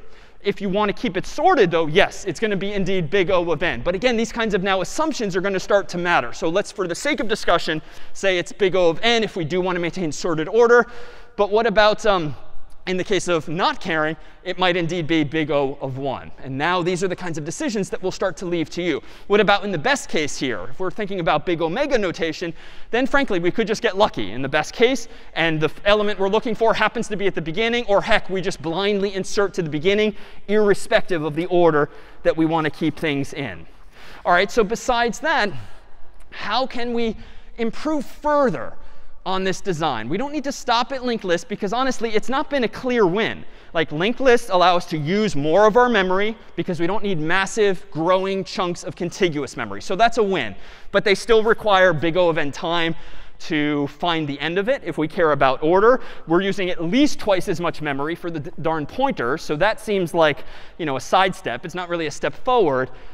So can we do better? Here's where we can now accelerate the story by just stipulating that, hey, even if you haven't used this technique yet, we would seem to have an ability to stitch together pieces of memory just using pointers. And anything you could imagine drawing with arrows, you can implement, it would seem, in code. So what if we leverage a second dimension? Instead of just stringing together things laterally, left to right, essentially, even though they were bouncing around on the screen, what if we start to leverage a second dimension here, so to speak, and build more interesting structures in the computer's memory? Well, it turns out that in a computer's memory, we could create a tree, similar to a family tree. If you've ever seen or drawn a family tree with grandparents and parents and siblings and so forth, it's kind of this so inverted branch of a tree that grows, typically when it's drawn, downward instead of upward like a typical tree. But that's something we could translate into code as well. Specifically, let's do something called a binary search tree, which is a type of tree. And what I mean by this is the following. Notice this. This is an example of an array from like week 2 when we first talked about those and we had the lockers on stage. And recall that what was nice about an array, if 1, it's sorted, and 2, all of its numbers are indeed contiguous, which is by definition of an array, we can just do some simple math. For instance, if there's 7 elements in this array, and we do 7 divided by 2, that's what, 3.5, round down through truncation, that's 3, 0, 1, 2, 3. That gives me the middle element arithmetically in this thing. And even though I have to be careful about rounding, using simple arithmetic, I can very quickly, with a single line of code or math, find for you the middle of the left half of the left half of the right half or whatever. That's the power of arrays, and that's what gave us binary search. And how did binary search work? Well, we looked at the middle, and then we went left or right, and then we went left or right again, sort of as implied by this color scheme here. Wouldn't it be nice if we somehow preserved the new upsides today of dynamic memory allocation, giving ourselves the ability to just add another element, add another element, add another element, but retain the power of binary search? Because log of n was much better than n, certainly for large data sets. Right? Even the phone book demonstrated as much weeks ago. So what if I kind of draw this same picture in 2 dimensions, and I preserve the color scheme just so it's obvious what came where? What do these things kind of look like now? Maybe like things we might now call nodes. Right? A node is just a generic term for like storing some data. What if the data these nodes are storing are numbers, so still integers? But what if we kind of connected these cleverly like an old family tree, whereby every node has not 1 pointer now, but as many as 2. Maybe 0, like in the leaves at the bottom there in green. But other nodes on the interior might have as many as 2, like having 2 children, so to speak. And indeed, the vernacular here is exactly that. This would be called the root of the tree, or this would be a parent with respect to these children. The green ones would be grandchildren with respect to these. The green ones would be siblings with these green ones would be siblings with respect to each other, and over there too. So all the same jargon you might use in the real world applies in the world of data structures and CS trees. But this is interesting because I think we could build this now, this kind of data structure, in the computer's memory. How? Well, suppose that we defined a node to be no longer just this, a number in a next field. What if we sort of give ourselves a bit more room here and give ourselves a pointer called left and another one called right, both of which is a pointer to a struct node, so same idea as before. But now we just make sure we think of these things as pointing this way and this way, not just this way, not just a single direction, but 2.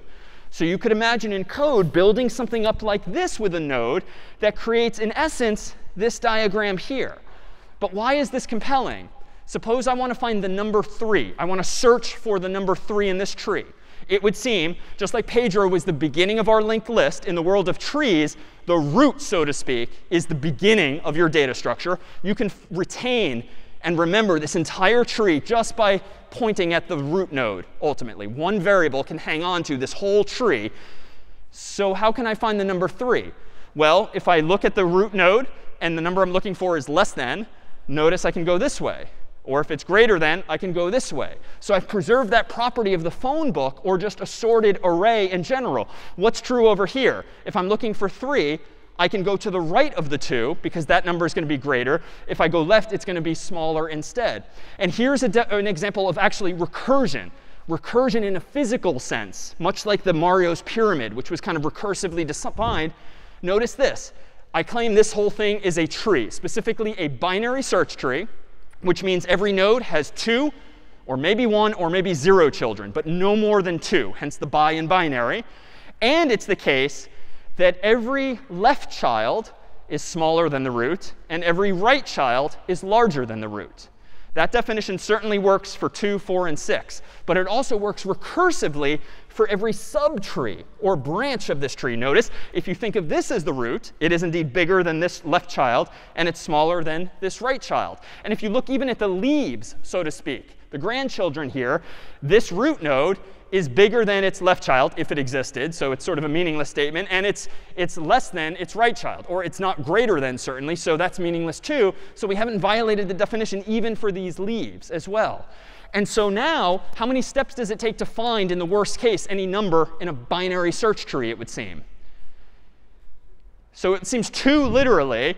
And the height of this thing is actually 3. And so long story short, especially if you're a little less comfy with your logarithms from yesteryear, log base 2 is just like the number of times you can divide something in half and half and half until you get down to 1.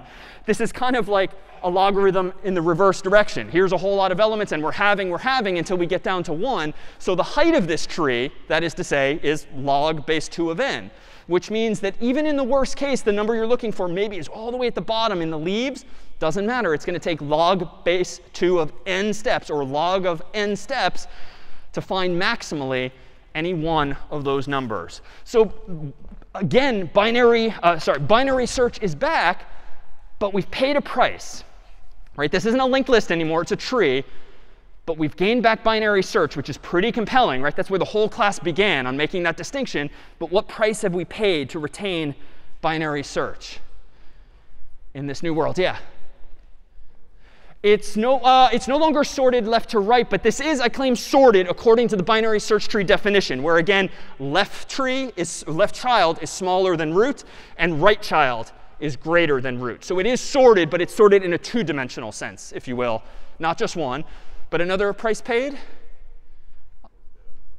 Exactly. Every node now needs not one number, but 3 pieces of data, a number and now 2 pointers. So again, there's that kind of trade-off again, where, well, if you want to save time, you've got to give something. If you start giving space and you start using more space, you can speed up time. Like you've got it. There's always a price paid, and it's very often in space or time or complexity or developer time, the number of bugs you have to solve. I mean, all of these are sort of finite resources that you have to juggle among. So if we consider now the code with which we can implement this, here might be the node. And how might we actually use something like this? Well, let's take a look at maybe one final program in C here before we transition to higher level concepts ultimately. Let me go ahead here and let me just open a program I wrote here in advance. So let me, in a moment, copy over a file called tree.c, which we'll have on the course's website. And I'll walk you through some of the logic here that I've written for for tree.c. All right, so what do we have here first? So here is a implementation of a binary search tree for numbers. And as before, I've just kind of played around and I've inserted the numbers manually. So what's going on first? Here is my definition of a node for a binary search tree, copied and pasted from what I proposed on the board a moment ago. Here are two prototypes for two functions that I'll show you in a moment that allow me to free an entire tree, one node at a time, and that also allow me to print the tree in order. So it's, even though they're not sorted left to right, I bet if I'm clever about what child I print first, I can reconstruct the idea of printing this tree properly. So how might I implement a binary search tree? Here's my main function. Here is how I might represent a tree of size 0. It's just a null pointer called tree. Here's how I might add a number to that list. So here, for instance, is me mallocing space for a node, storing it in a temporary variable called n. Here is me just doing a safety check, make sure n does not equal null. And then here is me initializing this node to contain the number 2 first, then initializing the left child of that node to be null, and the right child of that node to be null, and then initializing the tree itself to be equal to that particular node. So at this point in the story, there's just one rectangle on the screen containing the number 2 with no children. All right, let's just add manually to this a little further. Let's add another number to the list by mallocing another node. I don't need to redeclare n as a node star because it already exists at this point.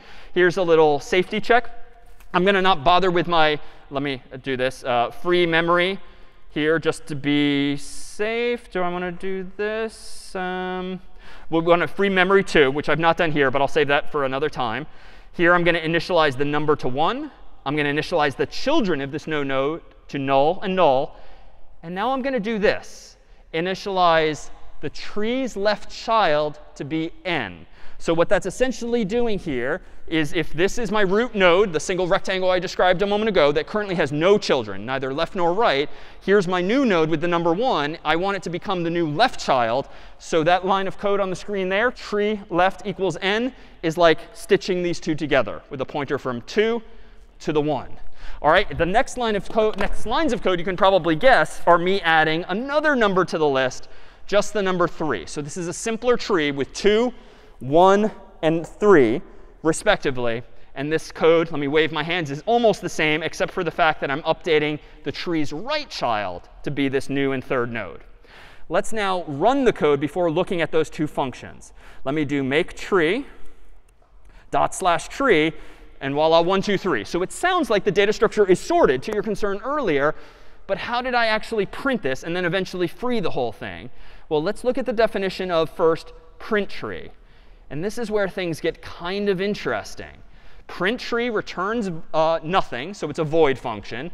But it takes a pointer to a root element as its sole argument, node star root. Here's my safety check. If root equals null, there's obviously nothing to print, just return. That sort of goes without saying. But here's where things get a little magical. Otherwise, print your left child, then print your own number, then print your right child. What is this an example of, even though it's not mentioned by name here? What programming technique here? Yeah, so this is actually perhaps the most compelling use of recursion yet. It wasn't really that compelling with the Mario thing because we had such an easy implementation with a for loop weeks ago. But here is kind of a perfect application of recursion where your data structure itself is recursive, right? If you take any snip of any branch, it all still looks like a tree, just a smaller one. That lends itself to recursion. So here is this leap of faith where I say, print my left tree, or my left subtree, if you will, via my child at the left. Then I'll print my own root node here in the middle. Then go ahead and print my right subtree. And because we have this base case that just makes sure that if the root is null, there's nothing to do, you're not going to recurse infinitely. You're not going to call yourself again and again and again infinitely many times. So it just kind of works out and prints the 1, the 2, and the 3. And notice what we could do, too. If you wanted to print the tree in reverse order, you could do that. Print your right tree first, the greater element, then yourself, then your smaller subtree. And if I do make tree here and /tree, voila, now I've reversed the order of the list. And that's pretty cool. You could do it with a for loop and an array, but you can also do it even with this two-dimensional structure. Let's lastly look just at this free tree function. And this one's almost the same. Order doesn't matter in quite the same way, but it does still matter. Here's what I did with free tree. Well, if the root of the tree is null, there's obviously nothing to do. Just return. Otherwise, go ahead and free your left child and all of its descendants. Then free your right child and all of its descendants. And then free yourself. And again, free literally just frees the address in that variable. It doesn't free the whole darn thing. It just frees literally what's at that address. Why was it important that I did line 72 last, though? Why did I free the left child and the right child before I freed myself, so to speak? Exactly. If you free yourself first, if I had done incorrectly this line higher up, you're not allowed to touch the left child subtree or the right child subtree because the memory address is no longer valid at that point. You would get some kind of memory error, perhaps. The program would crash. Valgrind definitely wouldn't like it. Bad things would otherwise happen. But here then is an example of recursion. And again, just a recursive use of an actual data structure. And what's even cooler here is, relatively speaking, suppose we wanted to search something like this. Binary search actually gets pretty straightforward to implement too. For instance, here might be the prototype for a search function for a binary search tree. You give me the root of a tree, and you give me a number I'm looking for. And I can pretty easily now return true if it's in there or false if it's not. How? Well, let's first ask a question. If tree equals null, then you just return false. Because if there's no tree, there's no number, so it's obviously not there. Return false. Else if the number you're looking for is less than the tree's own number, which direction should we go? OK, left. How do we express that? Well, let's just return the answer to this question. Search the left subtree by way of my left child looking for the same number. And you just assume through the beauty of recursion that you're kicking the can and let yourself figure it out with a smaller problem, just that snipped left tree instead. Else, if the number you're looking for is greater than the tree's own number, go to the right, as you might infer. So I can just return the answer to this question. Search my right subtree for that same number. And there's a fourth and final condition. What's the fourth scenario we have to consider explicitly? Yeah. If the number itself is right there. So else if the number I'm looking for equals the tree's own number, then and only then should you return true. And if you're thinking quickly here, there's an optimization possible, better design opportunity. Think back to even our Scratch days. What could we do a little better here? You're pointing at it? Exactly. And else suffices, because if there's logically only 4 things that could happen, you're wasting your time by asking a fourth gratuitous question. And else here suffices. So here, too, more so than the Mario example a few weeks ago, there's just this elegance, arguably, to recursion. And that's it. This is not pseudocode. This is the code for binary search on a binary search tree. And so recursion tends to work in lockstep with these kinds of data structures that have this kind of structure to them, as we're seeing here. Are any questions then on binary search as implemented here with a tree? Yeah?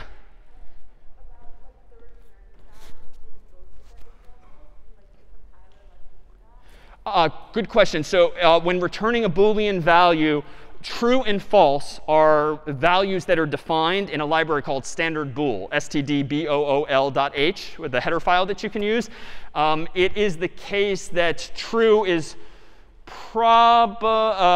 it's not well defined what they are, but they would map indeed, yes, to 0 and 1 essentially. But you should not compare them explicitly to 0 and 1.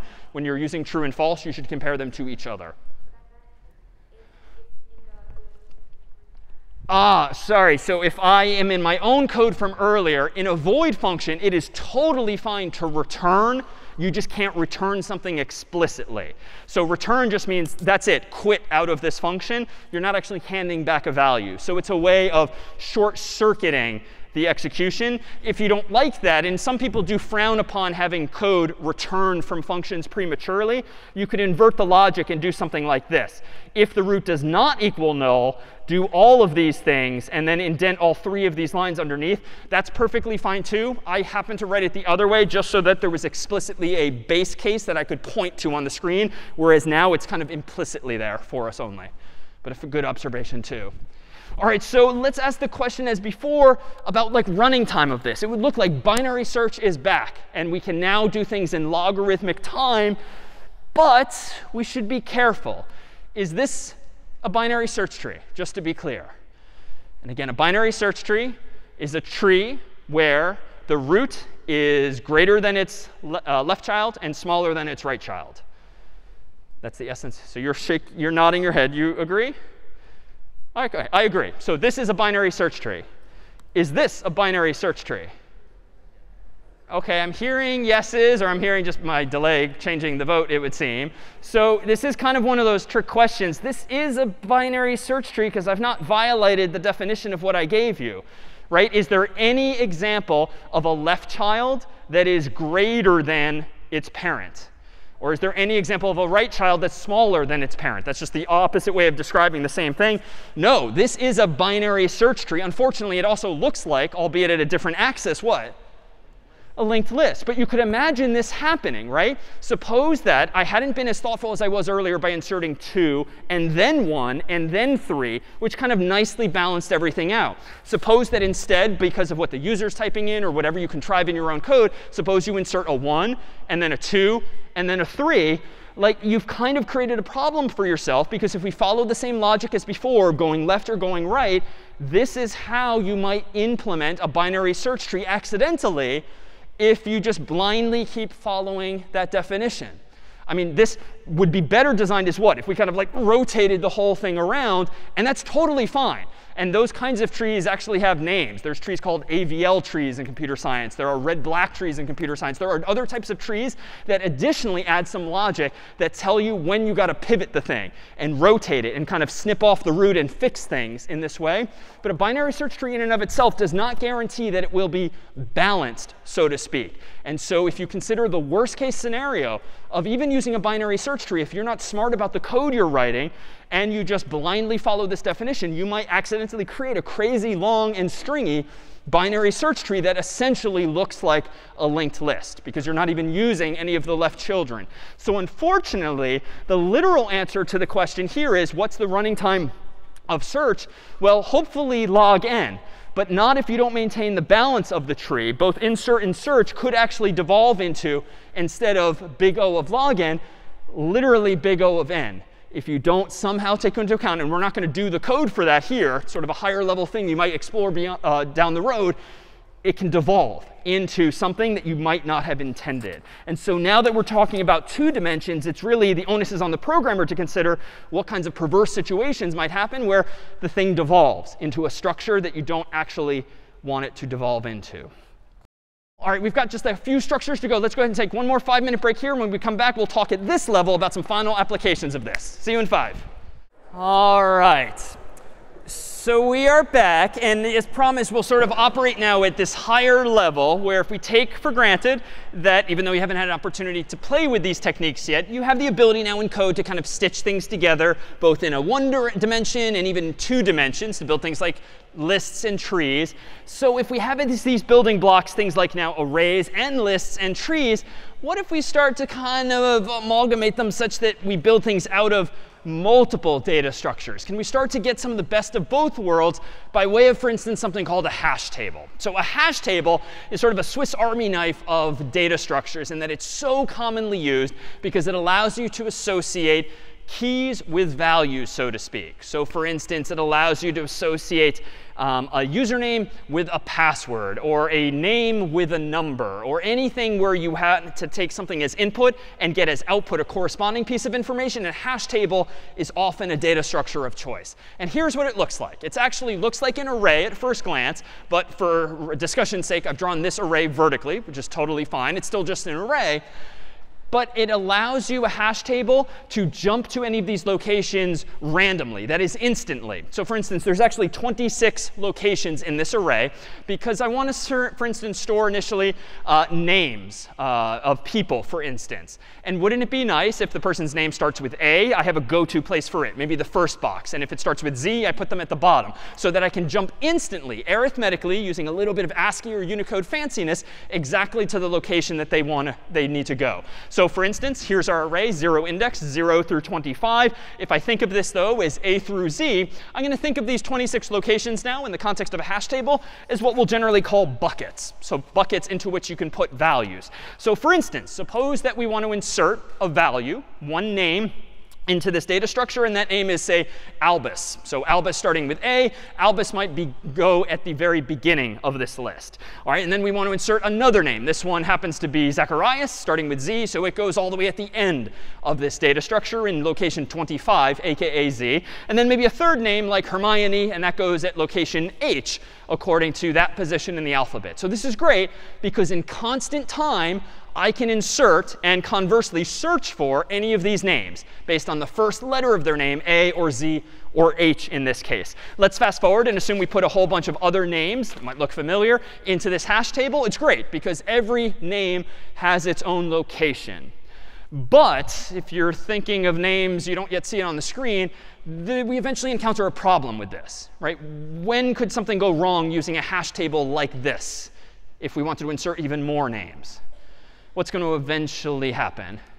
Yeah, there's already someone with the first letter, right? Like I haven't even mentioned Harry, for instance, or Hagrid, and yet Hermione is already using that spot. So that sort of invites the question, well, what happens? Maybe if we want to insert Harry next, do we maybe cheat and put him at location I? But then if there's a location I, where do we put them? And it just feels like the situation could very quickly devolve.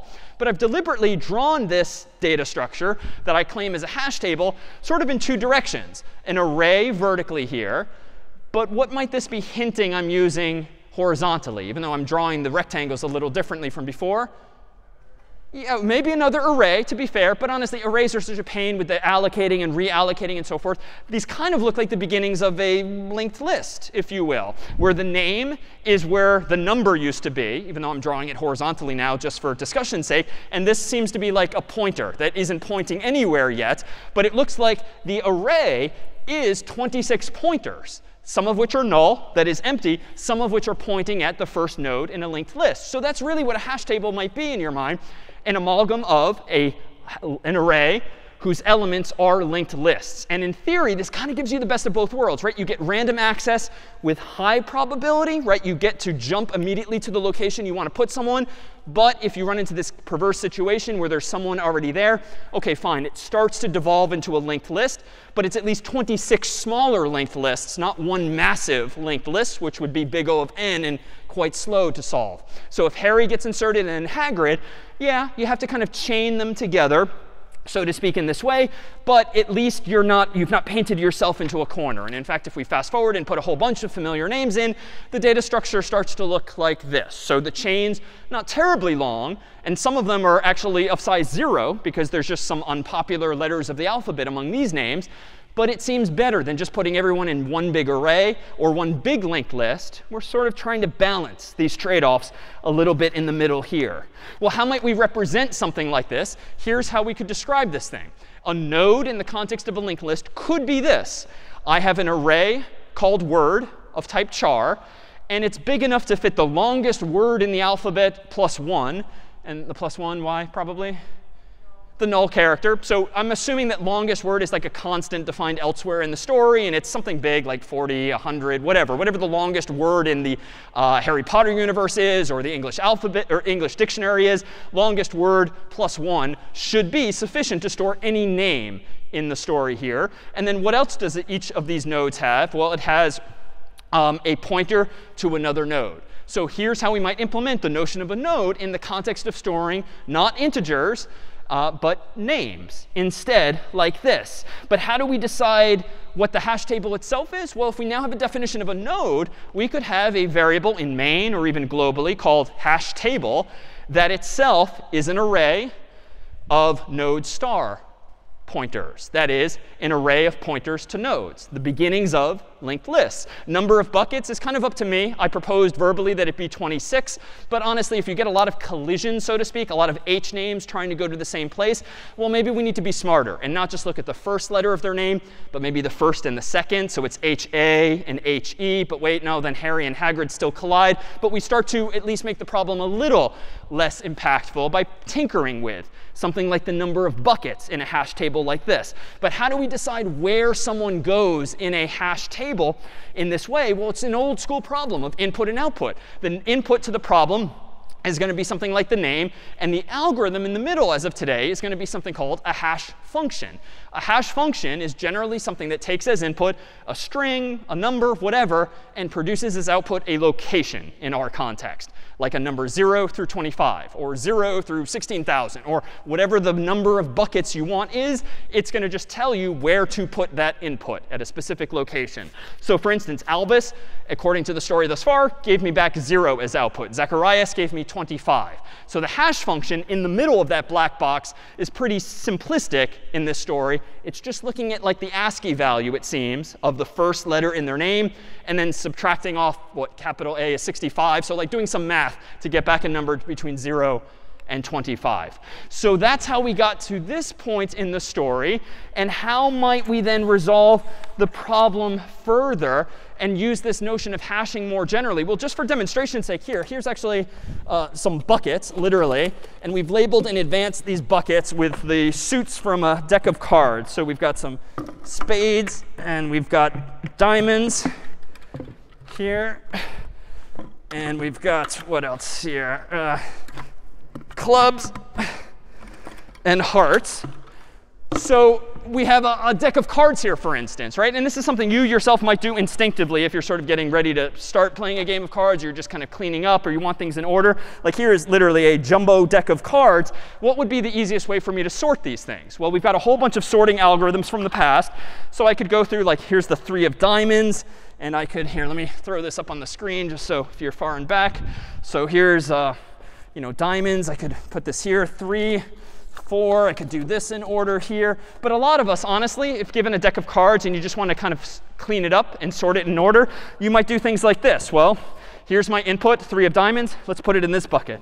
4 of diamonds, this bucket. 5 of diamonds, this bucket. And if you keep going through the cards, here's 7 of hearts, hearts bucket, 8 bucket. Queen of spades over here. And it's still going to take you 52 steps. But at the end of it, you have hashed all of the cards into 4 distinct buckets. And now you have problems of size 13, which is a little more tenable than doing one massive 52-card problem. You can now do 4 13-size problems. And so hashing is something that even you and I might do instinctively, taking as input some card, some name, and producing as output some location, a sort of temporary pile in which you want to stage things, so to speak. But these collisions are kind of inevitable. And honestly, if we kept going through the Harry Potter universe, some of these chains would get longer and longer and longer, which means that instead of getting someone's name quickly by searching for them or inserting them, might start taking a decent amount of time. So what could we do instead to resolve situations like this? If the problem fundamentally is that the first letter is just too darn popular, H, we need to take in more input, not just the first letter, but maybe the first 2 letters. So if we do that, we can go from A through Z to something more extreme, like maybe HA, HB, HC, HD, HE, HF, and so forth, so that now Harry and Hermione end up at different locations. But, darn it, Hagrid still collides with Harry. So it's better than before. The chains aren't quite as long, but the problem isn't fundamentally gone. And in this case here, anyone know how many buckets we just increased to? If we now look at not just A through Z, but AA through ZZ, roughly? Yeah, so OK, good. So the easy answer, 26 squared, or 676. So that's a lot more buckets. And this is why I only showed a few of them on the screen. So that's a lot more. And it spreads things out in particular. What if we take this one step further? Instead of HA, we do like HAA, HAB, HAC, HZZ, and so forth. Well, now we have an even better situation, because Hermione has her one spot. Harry has his one spot. Hagrid has his one spot. But there's a trade-off here. The upside is now, arithmetically, we can find their locations in constant time. maybe technically 3 steps, but 3 is constant, no matter how many other names are in here, it would seem. But what's the downside here? Sorry, say again? Memory. So significantly more. We're now up to 17,576 buckets, which itself isn't that big a deal, right? Computers have a lot of memory these days.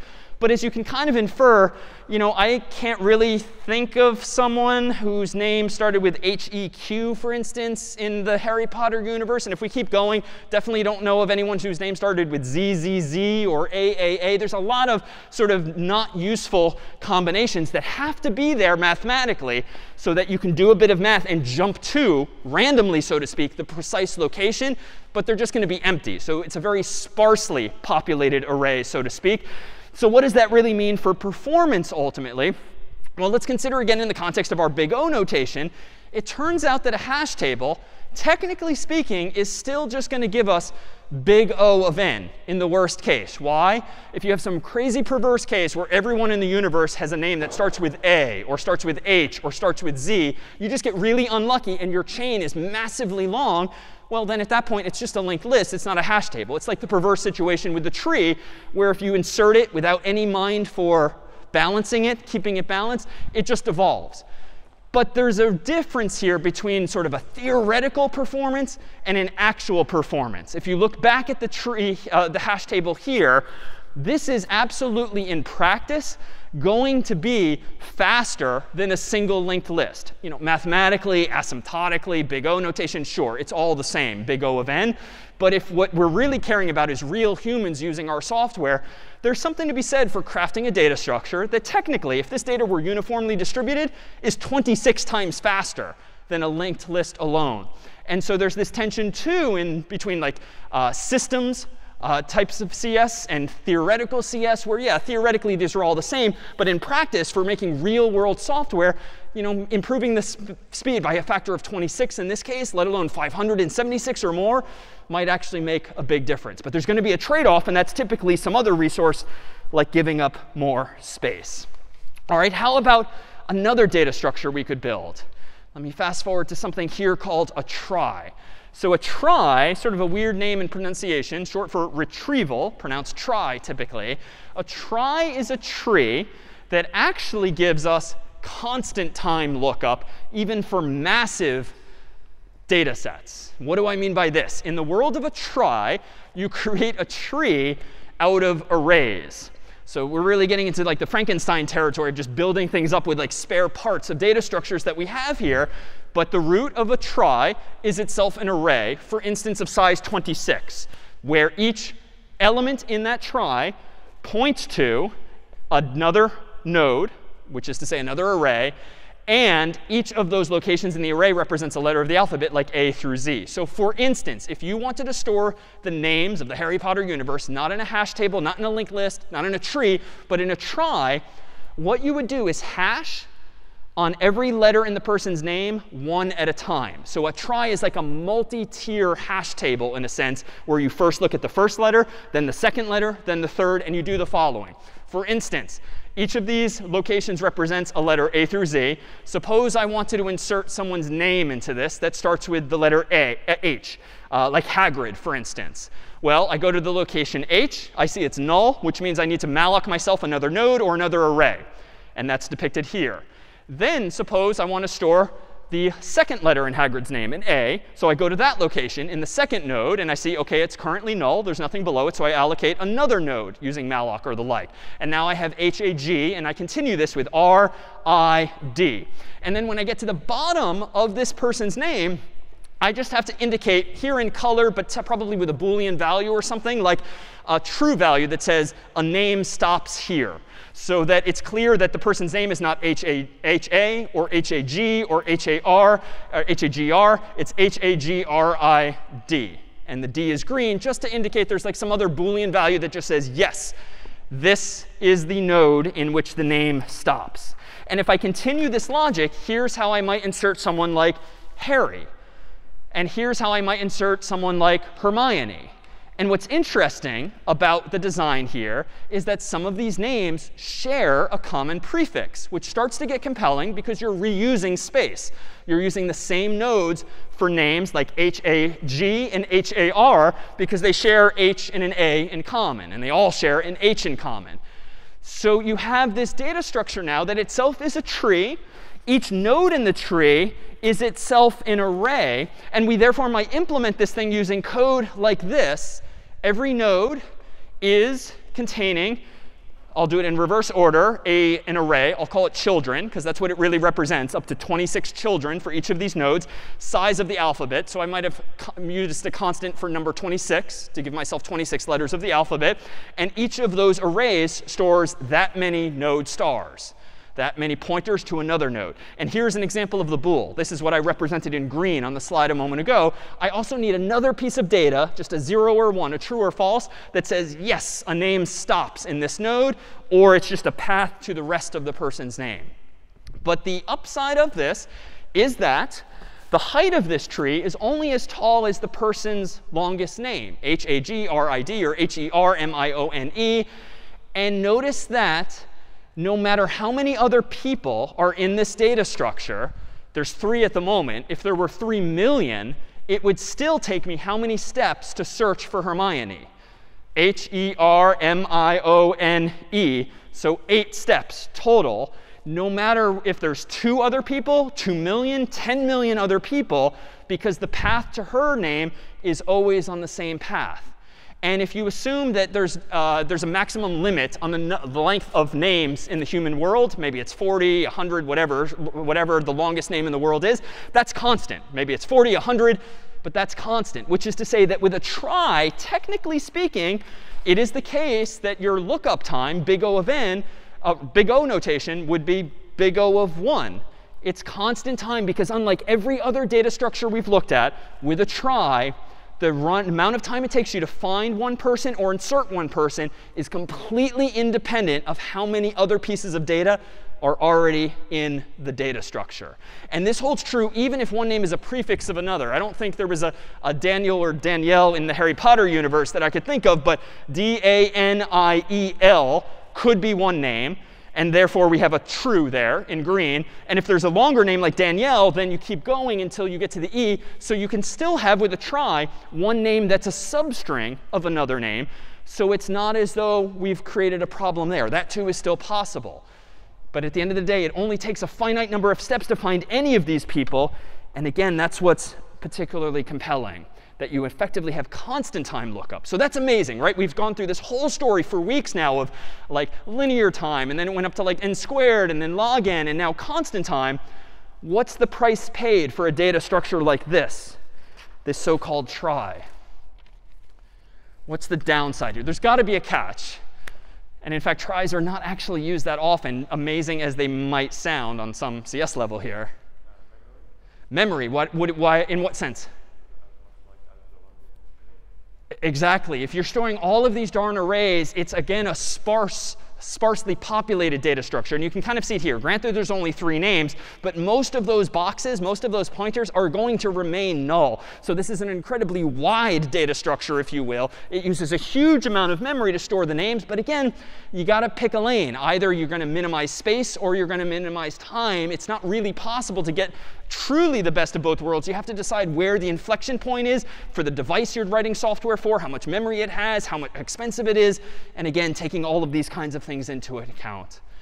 So lastly, let's do one further abstraction, so even higher level, to discuss something that are generally known as abstract data structures. It turns out we could spend like all day, all week talking about different things we could build with these data structures. But for the most part, now that we have arrays, now that we have linked lists or their cousins, trees, which are 2-dimensional, and beyond that, there's even graphs where the arrows can go in multiple directions, not just down, so to speak. Now that we have this ability to stitch things together, we can solve all different types of problems. So for instance, a very common type of data structure to use in a program or even our human world are things called queues. A queue being a data structure like a line outside of a store, where it has what's called a FIFO property, first in, first out, which is great for fairness, at least in the human world. And if you've ever waited outside of Tasty Burger or Salsa Fresca or some other restaurant nearby, presumably if you're queuing up at the counter, you want the store to maintain a FIFO system, first in, first out, so that whoever's first in line gets their food first and gets out first. So a queue is actually a computer science term too, and even if you're still in the habit of printing things on paper, there are things you might have heard called printer queues, which also do things in order. The first person to send their essay to the printer should ideally be printed before the last person to send their essay to the printer, again, in the interests of fairness. But how can you implement a queue? Well, you typically have to implement like two fundamental operations, enqueue and dequeue, so adding something to it and removing something from it. And the interesting thing here is that how do you implement a queue? Well, in the human world, you would just have like literally physical space for humans to line up from left to right or right to left. Same in a computer, like a printer queue. If you send a whole bunch of jobs to be printed, a whole bunch of essays or documents, well, you need a chunk of memory, like an array. All right, well, if you use an array, what's a problem that could happen in the world of printing, for instance, if you use an array to store all of the documents that need to be printed? It could be filled, right? So if the programmer decided, HP or whoever makes the printer decides, oh, you can send like a megabyte worth of documents to this printer at once, at some point you might get an error message which says, sorry, out of memory, wait a few minutes, which is maybe a reasonable solution, but a little annoying. Or HP could write code that maybe dynamically resizes the array or so forth. But at that point, maybe they should just use a linked list. And they could. So there, too, you could implement the notion of a queue using a linked list instead. You're going to spend more memory, but you're not going to run out of space in your array, which might be more compelling. You know, this happens even in the physical world. You go to the store and you start having to line up outside and down the road. And like for a really busy store, they kind of run out of space, so they make do. But in that case, it tends to be more of an array just because of the physical notion of humans lining up. But there's other data structures too. If you've ever gone to the dining hall and picked up like a Harvard or a Yale tray, right, you're typically picking up the last tray that was just cleaned, not the first tray that was cleaned. Why? Because these cafeteria trays stack up on top of each other. And indeed, a stack is another type of abstract data structure. In the physical world, it's literally something physical like a stack of trays, which have what we would call a LIFO property, last in, first out. So as these things come out of the washer, they're putting the most recent ones on the top, and then you, the human, are probably taking the most recently cleaned one, which means in the extreme, no one on campus might ever use that very first tray, which is probably fine in the world of trays, but would really be bad in the world of like Tasty Burger or lining up for food if LIFO were the property being implemented. But here, too, it could be an array. It could be a linked list. And you see this, honestly, every day. If you're using Gmail and your Gmail inbox, that is actually kind of a stack, at least by default, where your newest message, last in, are the first ones at the top of the screen. That's kind of a LIFO data structure. And it means that you see your most recent emails. But if you have a busy day, you're getting a lot of emails, it might not be a good thing, because now you're kind of ignoring the people who wrote you way earlier in the day or the week. So LIFO and FIFO are just properties that you can achieve with these very specific types of data structures. And the parlance in the world of stacks is to push something onto a stack or pop something out. These are here, for instance, as an example of like, why might you always wear the same color? Well, if you're storing all of your clothes in a stack, you might not ever get to like the different colored clothes at the bottom of the list. And in fact, to paint this picture, we have a couple-minute video here just to paint this here, made by a faculty member elsewhere. Let's go ahead and dim the lights for just a minute or two here so that we can take a look at Jack learning some facts. Once upon a time, there was a guy named Jack. When it came to making friends, Jack did not have the knack. So Jack went to talk to the most popular guy he knew. He went up to Lou and asked, "What do I do?" Lou saw that his friend was really distressed. "Well," Lou began, "just look how you're dressed. Don't you have any clothes with a different look?" "Yes," said Jack, "I sure do. Come to my house and I'll show them to you." So they went off to Jack's, and Jack showed Lou the box, where he kept all his shirts and his pants and his socks. Lou said, "I see you have all your clothes in a pile. Why don't you wear some others once in a while?" Jack said, "Well, when I remove clothes and socks, I wash them and put them away in the box. Then comes the next morning, and up I hop. I go to the box and get my clothes off the top." Lou quickly realized the problem with Jack. He kept clothes, CDs, and books in a stack. When he reached for something to read or to wear, he chose the top book or underwear. Then when he was done, he would put it right back. Back it would go on top of the stack. "I know the solution," said a triumphant Lou. "You need to learn to start using a queue. Lou took Jack's clothes and hung them in a closet, and when he had emptied the box, he just tossed it. Then he said, "Now Jack, at the end of the day, put your clothes on the left when you put them away. Then tomorrow morning when you see the sun shine, get your clothes from the right, from the end of the line." "Don't you see," said Lou, "it will be so nice. You'll wear everything once before you wear something twice."